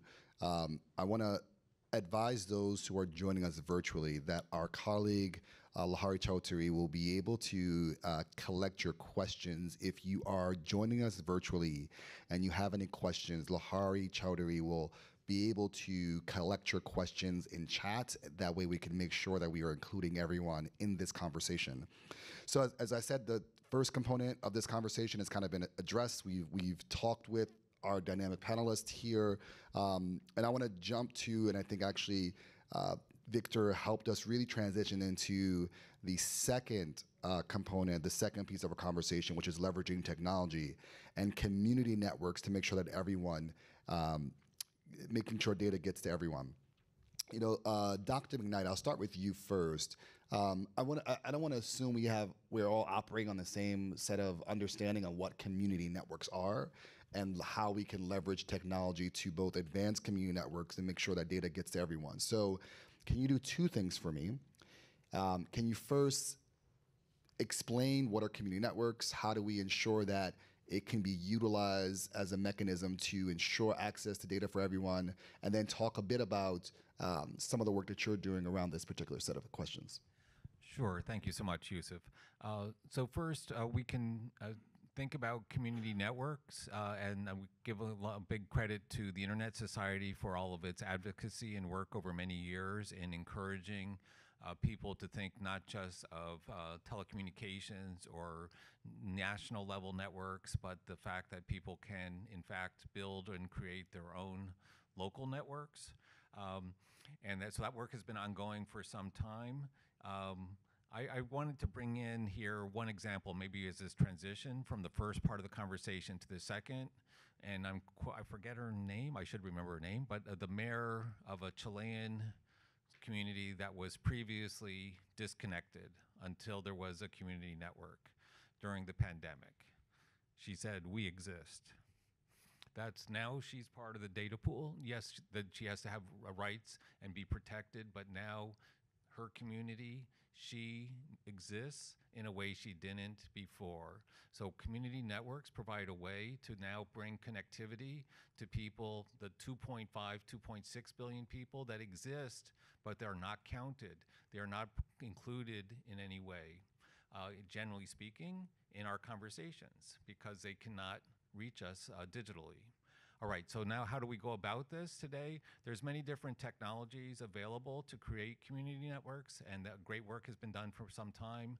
We here at Syracuse University, working with the Worldwide Innovation Technology Entrepreneurship Club, or WITEC, over decades, have developed a package small form where it's not enough to have connectivity. If you don't have energy, right, you cannot stay connected for very long, your battery life. So having a package that includes both a connectivity solution and is a tiny little portable microgrid, solar powered, that's been something that we've been evolving and has been deployed into over 20 countries now, and is currently in use in Ghana for connecting school children, libraries, and further. Its first deployment was in the Democratic Republic of Congo. So it's possible now. It's not like this is not theory.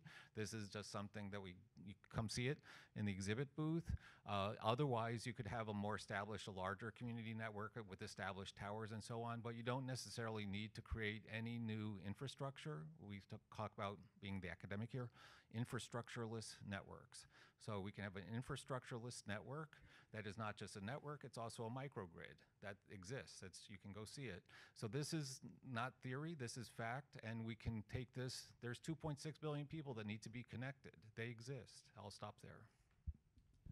You know, honorable, and thank you for that, Lee. I'm struck with the "we exist" comment. That kind of struck a particular chord with me. And you know, Ubuntu is a concept on the continent of "I am because we are." This notion that we have an obligation amongst and with each other.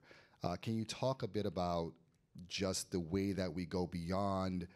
And I thought you put it beautifully, beyond connecting people from a very kind of academic or kind of theoretical perspective, but what does that do to demonstrate that we exist? How do we unlock people's fullest potentials by providing them the access to this to data as well as the internet? Well, it literally just transforms the world. It changes the entire economics of that locality. And I'll give you a typical example of a project that we're toying with in Ghana at the moment.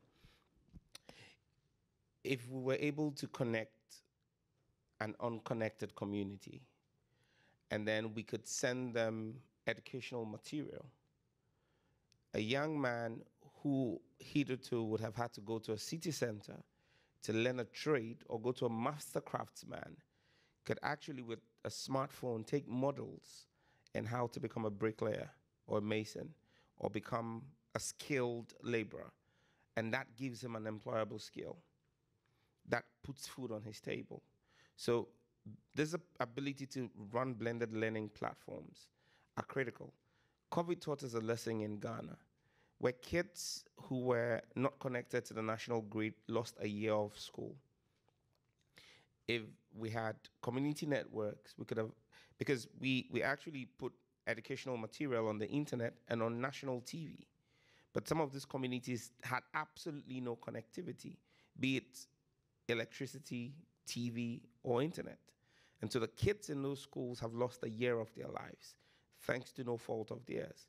Now, if you're able to connect these communities, you transform the whole ecosystem there, because there's someone there who's now going to be able to run a business center. It brings a whole new lease of life to the people in there. And so, most of us in these rooms, even in capital cities, we do a lot more with data on our phones than voice calls. Our lives revolve around data. And that should just, you can just imagine what happens if you don't have data. The first thing people ask for when they walk into an establishment, especially for all of us who've traveled here, First thing I did at the airport was not to change money. First thing I did at the airport was to get a data SIM, because it's the only way I can stay connected. It's the only way I can stay productive. If I don't have data, I'm cut out. And so if we're able to bring people to a place where they're connected, you actually open a whole new specter. You just need to see the excitement in communities that get connected to 3G for the first time from 2G. Because when they're just doing voice, they have absolutely no connection to the internet superhighway. And now the internet is actually where everything happens. The young people who've graduated school in urban areas who are able to make a livelihood by trading on Facebook, being able to sell, they buy things, they have a Facebook page or an Instagram page, and they're selling. Now, imagine that there's a young man in a rural community who also has the opportunity to now become the guy who, if you need anything from the major city, he goes to pick it up, puts a little margin on it, and people in that community can actually just deal with him on WhatsApp. It doesn't even have to be on Instagram. He can run a business page on WhatsApp where he advertises his wares, and he can transact business there. So there is real economic power that exists when you give people connectivity. Because, I mean, many of us take these connections for granted. We use them for TikTok and Instagram and Snapchat. But the internet has real economic power for people who are in the most difficult positions. And that's the power of transformation that we can bring. When we let people realize the transformative, positive impact of the internet, either for business or for educational purposes, there's a real life opportunities that can change the whole spectrum for people. And when people get these skills, it's now a digital world. He can be sitting in that village and doing data processing for a blue chip company in the United States and get paid Forex, because now he's able to learn data processing or learn coding online. These are all opportunities that hitherto he would have to leave that community and travel to an urban area where he most likely has nobody and be exposed to all the vagaries. But you can bring the world into this small device in the hands of that young person, so long as you give them a connectivity. And I think that it's something that as governments and as parliaments, we need to begin to prioritize, to identify these communities and begin to reach out to them as a matter of course. Because for the telcos, most of those communities don't make economic sense for them to go into in the first place, because they're looking at the numbers, they're looking at the cost of running their infrastructure. And so when I hear Doc talk about infrastructureless connections, those are the kinds of connectivities that we need. And for the kids who are using those connections in Ghana to access educational material, that's material they would never have been able to access. But kids who are going to write the same end of year exams with them who are in urban areas have access to those same materials. So you have kids going to write the same exams, but are completely disadvantaged from the get-go. Now, how do they pass and compete with these kids in the urban areas for limited slots in public universities?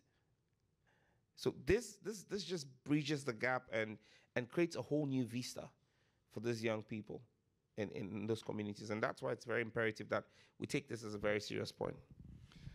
You know, I will be very transparent and say that I'm a professed, avowed, and committed Pan-Africanist.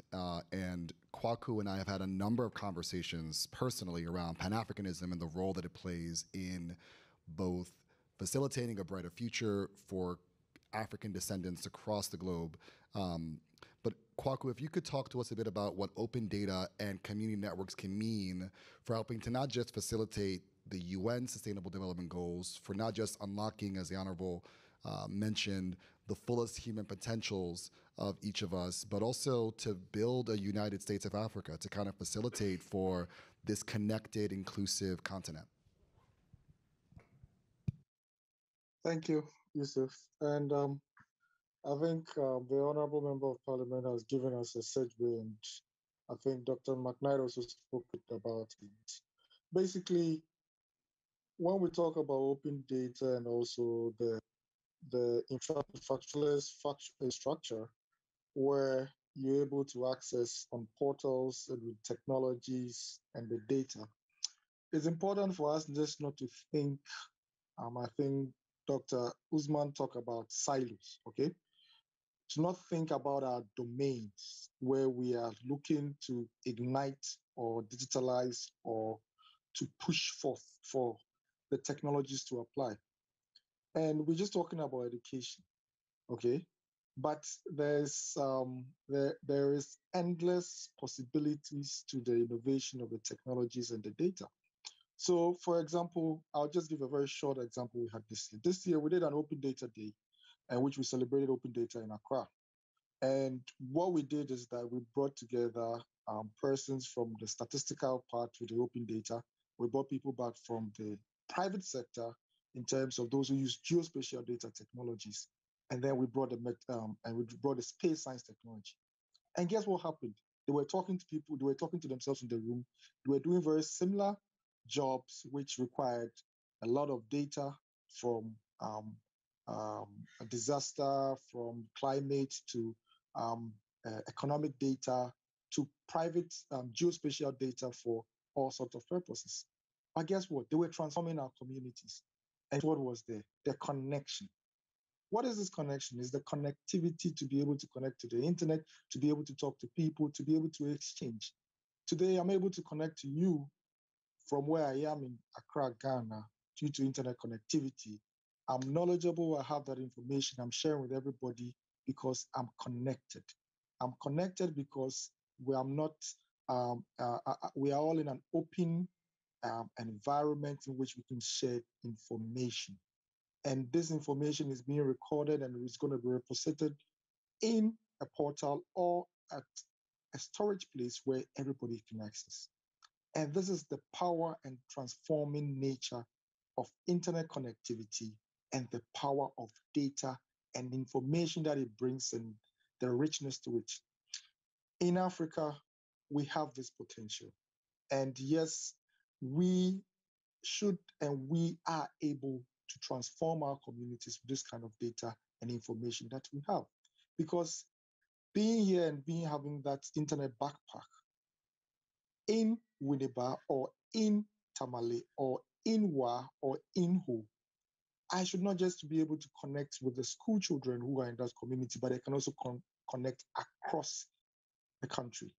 Not only so, but the cloud infrastructure that is available for you to be able to access should have also interactive capacity, in which is not just for education, but also our healthcare facilities, our agricultural facilities, and also all other facilities who are able to connect as we are doing across the continent. And yes, Yusuf, it's important that we recognize our capacities and being able to enhance it in our African context to be able to connect everybody, as you said, Ubuntu.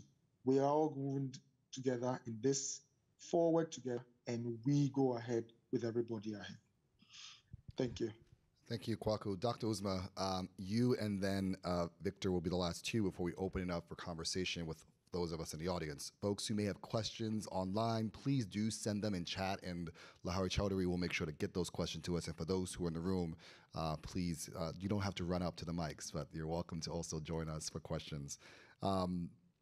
Dr. Uzma, the question for you is centered around good health, well-being, gender equality, and let's leave it with those two issues first. We've talked about unlocking and unleashing everyone's potential. We've talked about the way that connectivity can ensure people's fullest potential can be maximized. But from a practical, pragmatic perspective, this can have significant implications on ensuring good health and well-being and gender equality for women and girls. Two of the 17 SDGs addressed there. Could you please lean in a bit about those two topics for us? Because we don't want to make sure that we want to make sure that we are not leaving out an explicit call out for gender equality, for making sure that women and girls are included, as well as good health and well-being. Dr. Uzma. Oh, thanks. Thank you for that question. I love it. It's really got me more excited. So, it's if we pin our work around those two pillars you've said, right? And then bring in this piece of connectivity. It's actually what everybody has said, right? It's life changing. And it's life changing not only for the end users that and earnestly. It's going to be all of us. But what it also does is it changes how research and innovation is done within the African context. And that's, very critical. This dialogue has been saying we need to drive our research agenda, we need to drive our innovation. But then, as soon as we start saying that, then we need to start thinking how we're going to fund this, right? And the only way we can, ensure that we not tick off the boxes, but we leverage on all these different areas, whether it's gender, whether it's data, whether you want to call it connectivity, is through these linkages, right? And the way I would like to look at these linkages or connections is through community of practices, right? And just to give you a small example of what this means in practice and how it's implemented, right? So we are very focused on when we fund or whether it's research or innovation to fund within this hub and spoke model, right?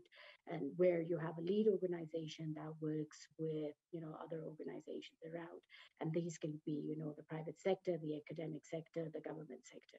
And when we say lead institutions, the importance for us was like if we just look at the funding landscape, right? Whether it's for health, whether it's for innovation, whether it's for agriculture, finance, or whatever, in Africa, there are pockets of where the funding goes. We know South Africa is strong. We know Kenya is strong. We know some of the North African countries are strong, but Africa is huge and there's capacity across our 54 member states. So to ensure that we leverage this, our model says or works around the philosophy of, all right, you're a stronger lead institution, but you need to partner with the other stakeholders and bring in these other players that wouldn't have access to this, right? And what that all of a sudden does is creates equity for us, right? Whether or not only in how we fund, but also how we bring in women leadership, how we bring in other stakeholders, how do we connect government to researchers and to data. And for us, so that's a big piece of equity. So connections and connectivities or community of practice all of a sudden translates into equity. But another thing, a critical thing, and I'm surprised it didn't come in our first discussion, is when we think of data, there are lots of trust issues. We need to be honest, right? Even within academics, even within the experts. But once you provide this framework for sharing knowledge exchange connectivity, there's this trust built, so that already then translates into sustainability. And sustainability is a big part of how health is going to play out on the continent. And I think one other piece that's really powerful for us from the health perspective is, again, when we think of connecting that first conversation we had around data and the second conversation around connectivity, there's this piece of endogenous knowledge. And there's a lot of endogenous knowledge in Africa that's not pinned upon. And just to give you a very quick example, so I remember responding to Ebola in Sierra Leone, Liberia, and Guinea. And I remember, there was this whole thing about isolation and stuff, and we were, having this academic conversation of how we're going to do this X, Y, Z. But all of a sudden, because we had this connectivity and we were on whether even, networked within networks of communities, it was the endogenous knowledge that drove this, because somebody from Sierra Leone said, hey, you don't need to do this. We already do this. We already have isolation centers for our women and children, when they go through measles or when they go through menstruation and stuff. So we literally, that was knowledge, that was data that existed that we could leverage on. So I think, just to end, it's, life transforming. And for us, and the end of implementation, it drives three things: equity, endogenous knowledge, and trust. Wow. We have a question online, and Victor, I'm going to direct this question to you. It comes to us from Daria Tamareva. She notes and asks, how could we effectively implement data for the humanitarian sector? And then another question, I'll say the second one with you, Honorable, which asks, we lack digital skills. What can be done to remedy this situation? So Victor, the first question for you is, how could we effectively implement data for the humanitarian sector? And then a question on digital skills and remedying that for you, Honorable. Yeah, thank you. Thank you so much. So how could we implement data for the humanitarian sector? So for us, we one of the things that we come to discover is that um, the within the principles of leaving no one behind, we've come to realize the fact that the development sector straddled between the public sector and the private sector seems to be very much advanced as the private sector is, but within the public sector space, there's a lot of capacity issue, and so our concern is how do we bridge this capacity issue that enables the public sector, particularly coordinating with the development space in the private sector to respond, more effectively to, humanitarian issues when they do break out in Africa. And so we're looking at a couple of things, particularly within the public sector space, to strengthen their capacity in responding to humanitarian issues. Of course, when COVID broke out, it has, of course, humanitarian, dimensions to it. And what did we do with a couple of countries across Africa? One is the fact that we did discover that infrastructure was a major challenge for the public sector in responding to issues such as humanitarian challenges. Infrastructure such even as computing infrastructure that enables them to bring together all the key information and data sets that enables them to make quick decisions. So we were working with a number of the presidential task forces on COVID-19 to, of course, bring in our private sector partners, looking at where infrastructure is needed for immediate deployment and where, causing that partnership to occur. Second is the issue of capacity, knowledge, and skill in using this infrastructure and data to making the decisions that governments, are needed to make at that point in time. And then we identify what are those capacity related issues and brought together a set of our partners who are helping to train public sector officials across Africa in identifying and using the type of data that is needed to support governments in making decisions. We have, partners like Grid 3, who was working with a number of health institutions, the national statistical offices across Africa in a couple of countries to bring the sort of data sets that they need, both from the economic side, the health side, mashing these data sets together to provide analytics and insights to enable government to making decision. The third area was the area of the capacity around understanding sovereignty issues with respect to data. This data that is needed, for decision purposes are being collected from a set of people across various communities. We were opening the eyes of governments to ensuring the fact that these people whose data is going to be collected and used must have a say in the way that data is being collected from them and in the way that that data would eventually be used. And so we wanted to ensure that everyone whose data is being used must have a say, they have a right, their rights as well must be protected. But more importantly also, we saw that a lot of folks from outside of Africa were all jumping into Africa, demanding for data from governments, using that data without recourse to certain principles, sovereignty principles in those locations. And so we're opening the eyes of government and strengthening the capacity to manage these data sets in terms of understanding that the first issue has to do with ownership. Governments within those spaces where those data sets are being collected must exercise ownership over such data. We also wanted to be sure that those data sets need to also be located within the confines of those countries. There were countries that were willing to work, but they insisted that the data sets must not leave the shores of their country. They must be used for the purposes for which they were collected for. And of course, the issues of privacy and protection, how data moves from one country to the other, even building the capacity of governments in terms of governing that whole data space itself was a major issue.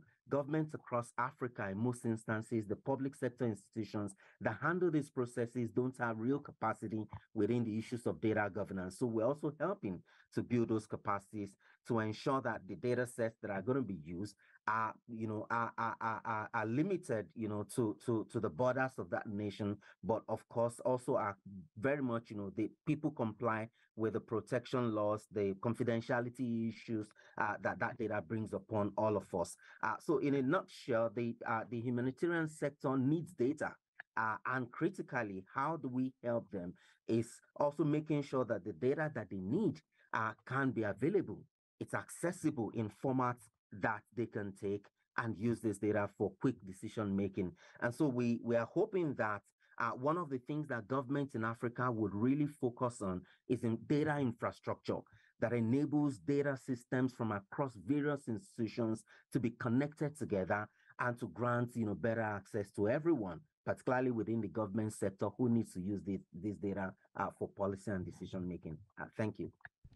Honorable, before you jump in, are there questions in the if you have questions in the room, please line up and we'll make sure to get you. Honorable, and then we'll have these two questions.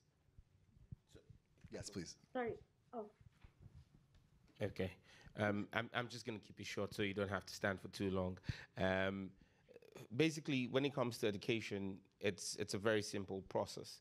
We need to be able to work with civil society and the technical society to build the capacity and do these training programs. Members of Parliament need to be able to, on our own, we can't offer the training, we can't give the training, but we can partner with civil society organizations and technical society to bring the skill sets to our constituents. So, for example, I could put a quota from my constituency development fund towards acquisition of the skills, and then run them as boot camps so that the local constituents are able to get some of these digital skills. So I think it's going to, and then that's just at the level of the Member of Parliament, but government as a whole must begin to look at how it can also run these programs.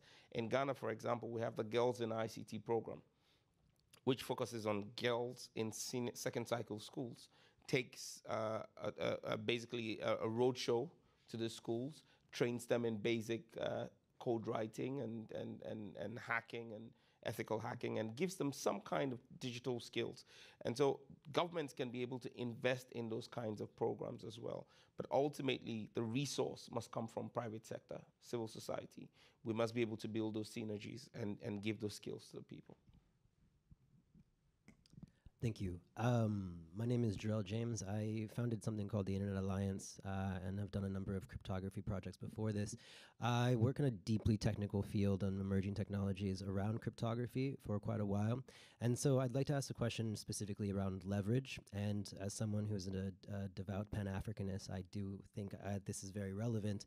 When we talk about like Walter Rodney or Thomas Sankara, do we think that their values around African intellectualism, African ingenuity, and valuing that as a resource do we feel that is reflected in the way that African nations are leading their countries with development around data sharing? When Victor spoke about not letting data leave borders, I mean, in a lot of ways when we work in cryptography, it's like data can leave borders, but it can only be accessed by those who have direct cryptographic key access to that data. And there is this idea that Africans are just supposed to share everything that they have for the sake of development, for the sake of checks, for the sake of investment from expat. So my question is really around community networks, and all of this stuff is really great, but is there ways and better approaches to leveraging data as an actual asset, leveraging the fact that GSMA predicts the greatest boom and growth in internet users is going to be Africa, and is Africa year over year. So when someone comes in and builds telecommunications infrastructure and they choose not to go to a region that seems to be not profitable, do we feel that there's room there to say, well, if you want access to this data, we have leverage over you. Can we develop more? I just want to hear some thoughts on this, because it seems like we're operating from a very subservient position there. I love the question. I'm going to take the second one, and we'll try to get both. Okay. Sorry.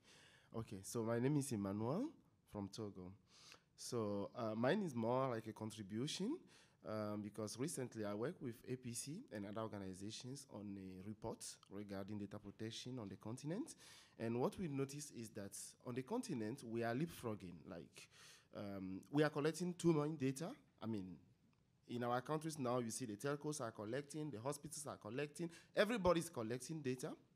So the consequences in the future can be very huge with all the emerging technologies we are seeing today, like AI. So the consequences for the continent, we have to be careful. They will be very, very huge. And it is important for us to develop our data protection laws on a human-based approach. human rights-based approach, because most data protection laws on the continent today are not developed, on a human rights-based approach. And by human rights principles, I mean the accountability. There are a lot of data breaches in Africa today, but who do we hold accountable? So there's that accountability. There's also the discrimination, equality, empowerment, and legality. I know a lot of countries in Africa today are actually enacting data protection law for the sake of a check. So it's something that we have to actually also see that, is it really necessary for us to collect this kind of data? Because we collect two main data. If I take the voters, for example, in my country, they collect their biometric data, they take their picture, they take their 10 fingers, like they take all those data, but the government does not have any infrastructure locally to store those data. So those data are somewhere in Belgium with a private company. Nobody have access to those contracts to see the accountability level of those type of contracts. So 3 million voters have their data with a private company somewhere in the world. So those are some of the aspects that we have to also look at. I know in West Africa now, they are building a regional data registry for countries like Benin, Burkina Faso, Togo, where the World Bank has actually put in more than $300 million to actually build that registry. But the problem is that our government usually, because if I take the case of Togo, they took that check, and before taking the check, the prerequisite was to vote a data protection law. They voted the law, but there's no agency to implement the law. So there's no need to have a law if we cannot implement it. So those are some of the things that we have to look at when we are actually voting those laws. We have to be able to implement it. We have to be able to actually fight for our data rights. We have to know who has access to it, to what level, can we correct it, and all those kind of mechanisms. We have to put them in place before going for those checks. Thank you. Honorable, if we could do this in a rapid fire, and I would be remiss if we didn't afford the folks who asked the questions to continue the discussion. So we'll continue the conversation. We'll probably have to walk outside to do it, but we'd be happy to do so. Honorable. I honestly wish these questions came like 30 minutes ago, and I agree with you. Africa doesn't know what we're sitting on. We're being exploited. Most times when we talk about exploitation in Africa, we think of just the natural resources, but data is being exploited big time. It's being exploited because the big demographics are sitting on the African continent, and we have leaders who just don't understand the whole economics of data. And it's a big problem. And I think that there's an awakening coming. And the point you just made in this morning's parliamentary track, it was a point I made to the panel. I said to them, it appears as though we come to these platforms and there's a checkbox that countries need to tick. So we need to have data protection laws. We need to have cybersecurity legislation. We run back, we go past the legislation, and then we get good ratings by international organizations. What they don't do is then find out Africa has some of the best legislation, but implementation is zero. So there should actually be a matrix of checking implementation of legislation that's been passed. Because, for example, you have Egypt that has a data protection law, but there is zero implementation of data protection in Egypt. And so there is no value to the citizenry there. Nigeria had a data protection law and just only 3 months ago set up a commission. Okay, so there are real issues here, but the international community is interested in saying, oh, this country has passed the data protection law, they're doing a great job. And because we want to please Western capitals, because of the corruption of African leaders, we're unable to actually deal with what is really requisite. But I think we're running out of time. We'll continue this conversation, but I think that we need a new generation of African leadership that knows that our data is critical and we need to hold it. With that, we are at time. I want to thank the panelists here for all of the conversation that you helped to drive us towards. Give the panelists a round of applause. For the folks who are online, thank you for joining. Unfortunately, we've got to go, but we will continue the conversation, and we look forward to having you all join us at our booths. It's in the main event hall, in the main exhibition hall. You can find us ACIP.org. We're next to the kimonos, apparently, so grab a kimono and talk with us. And Dr. Smith, did you want to say anything before we close? Well, yeah, I just wanted to say quickly to the brother because Pan-Africanism is about recognizing our humanity. The idea of a United States of Africa relates to your question, and I don't think it's as futuristic as it seems. It's actually an idea that has been talked about from the OAU. So I think Walter Rodney's idea of Pan-Africanism is really Africans at the grassroots level. While we need the politicians, they have their responsibilities and roles. We cannot achieve this goal of a global Africa, of a United States of Africa, without the mass mobility of the young people, of grassroots people, and it's important to leverage the technologies that we have to move this social movement of a United States of Africa forward, and we can achieve it. Perfect ending. Thank you.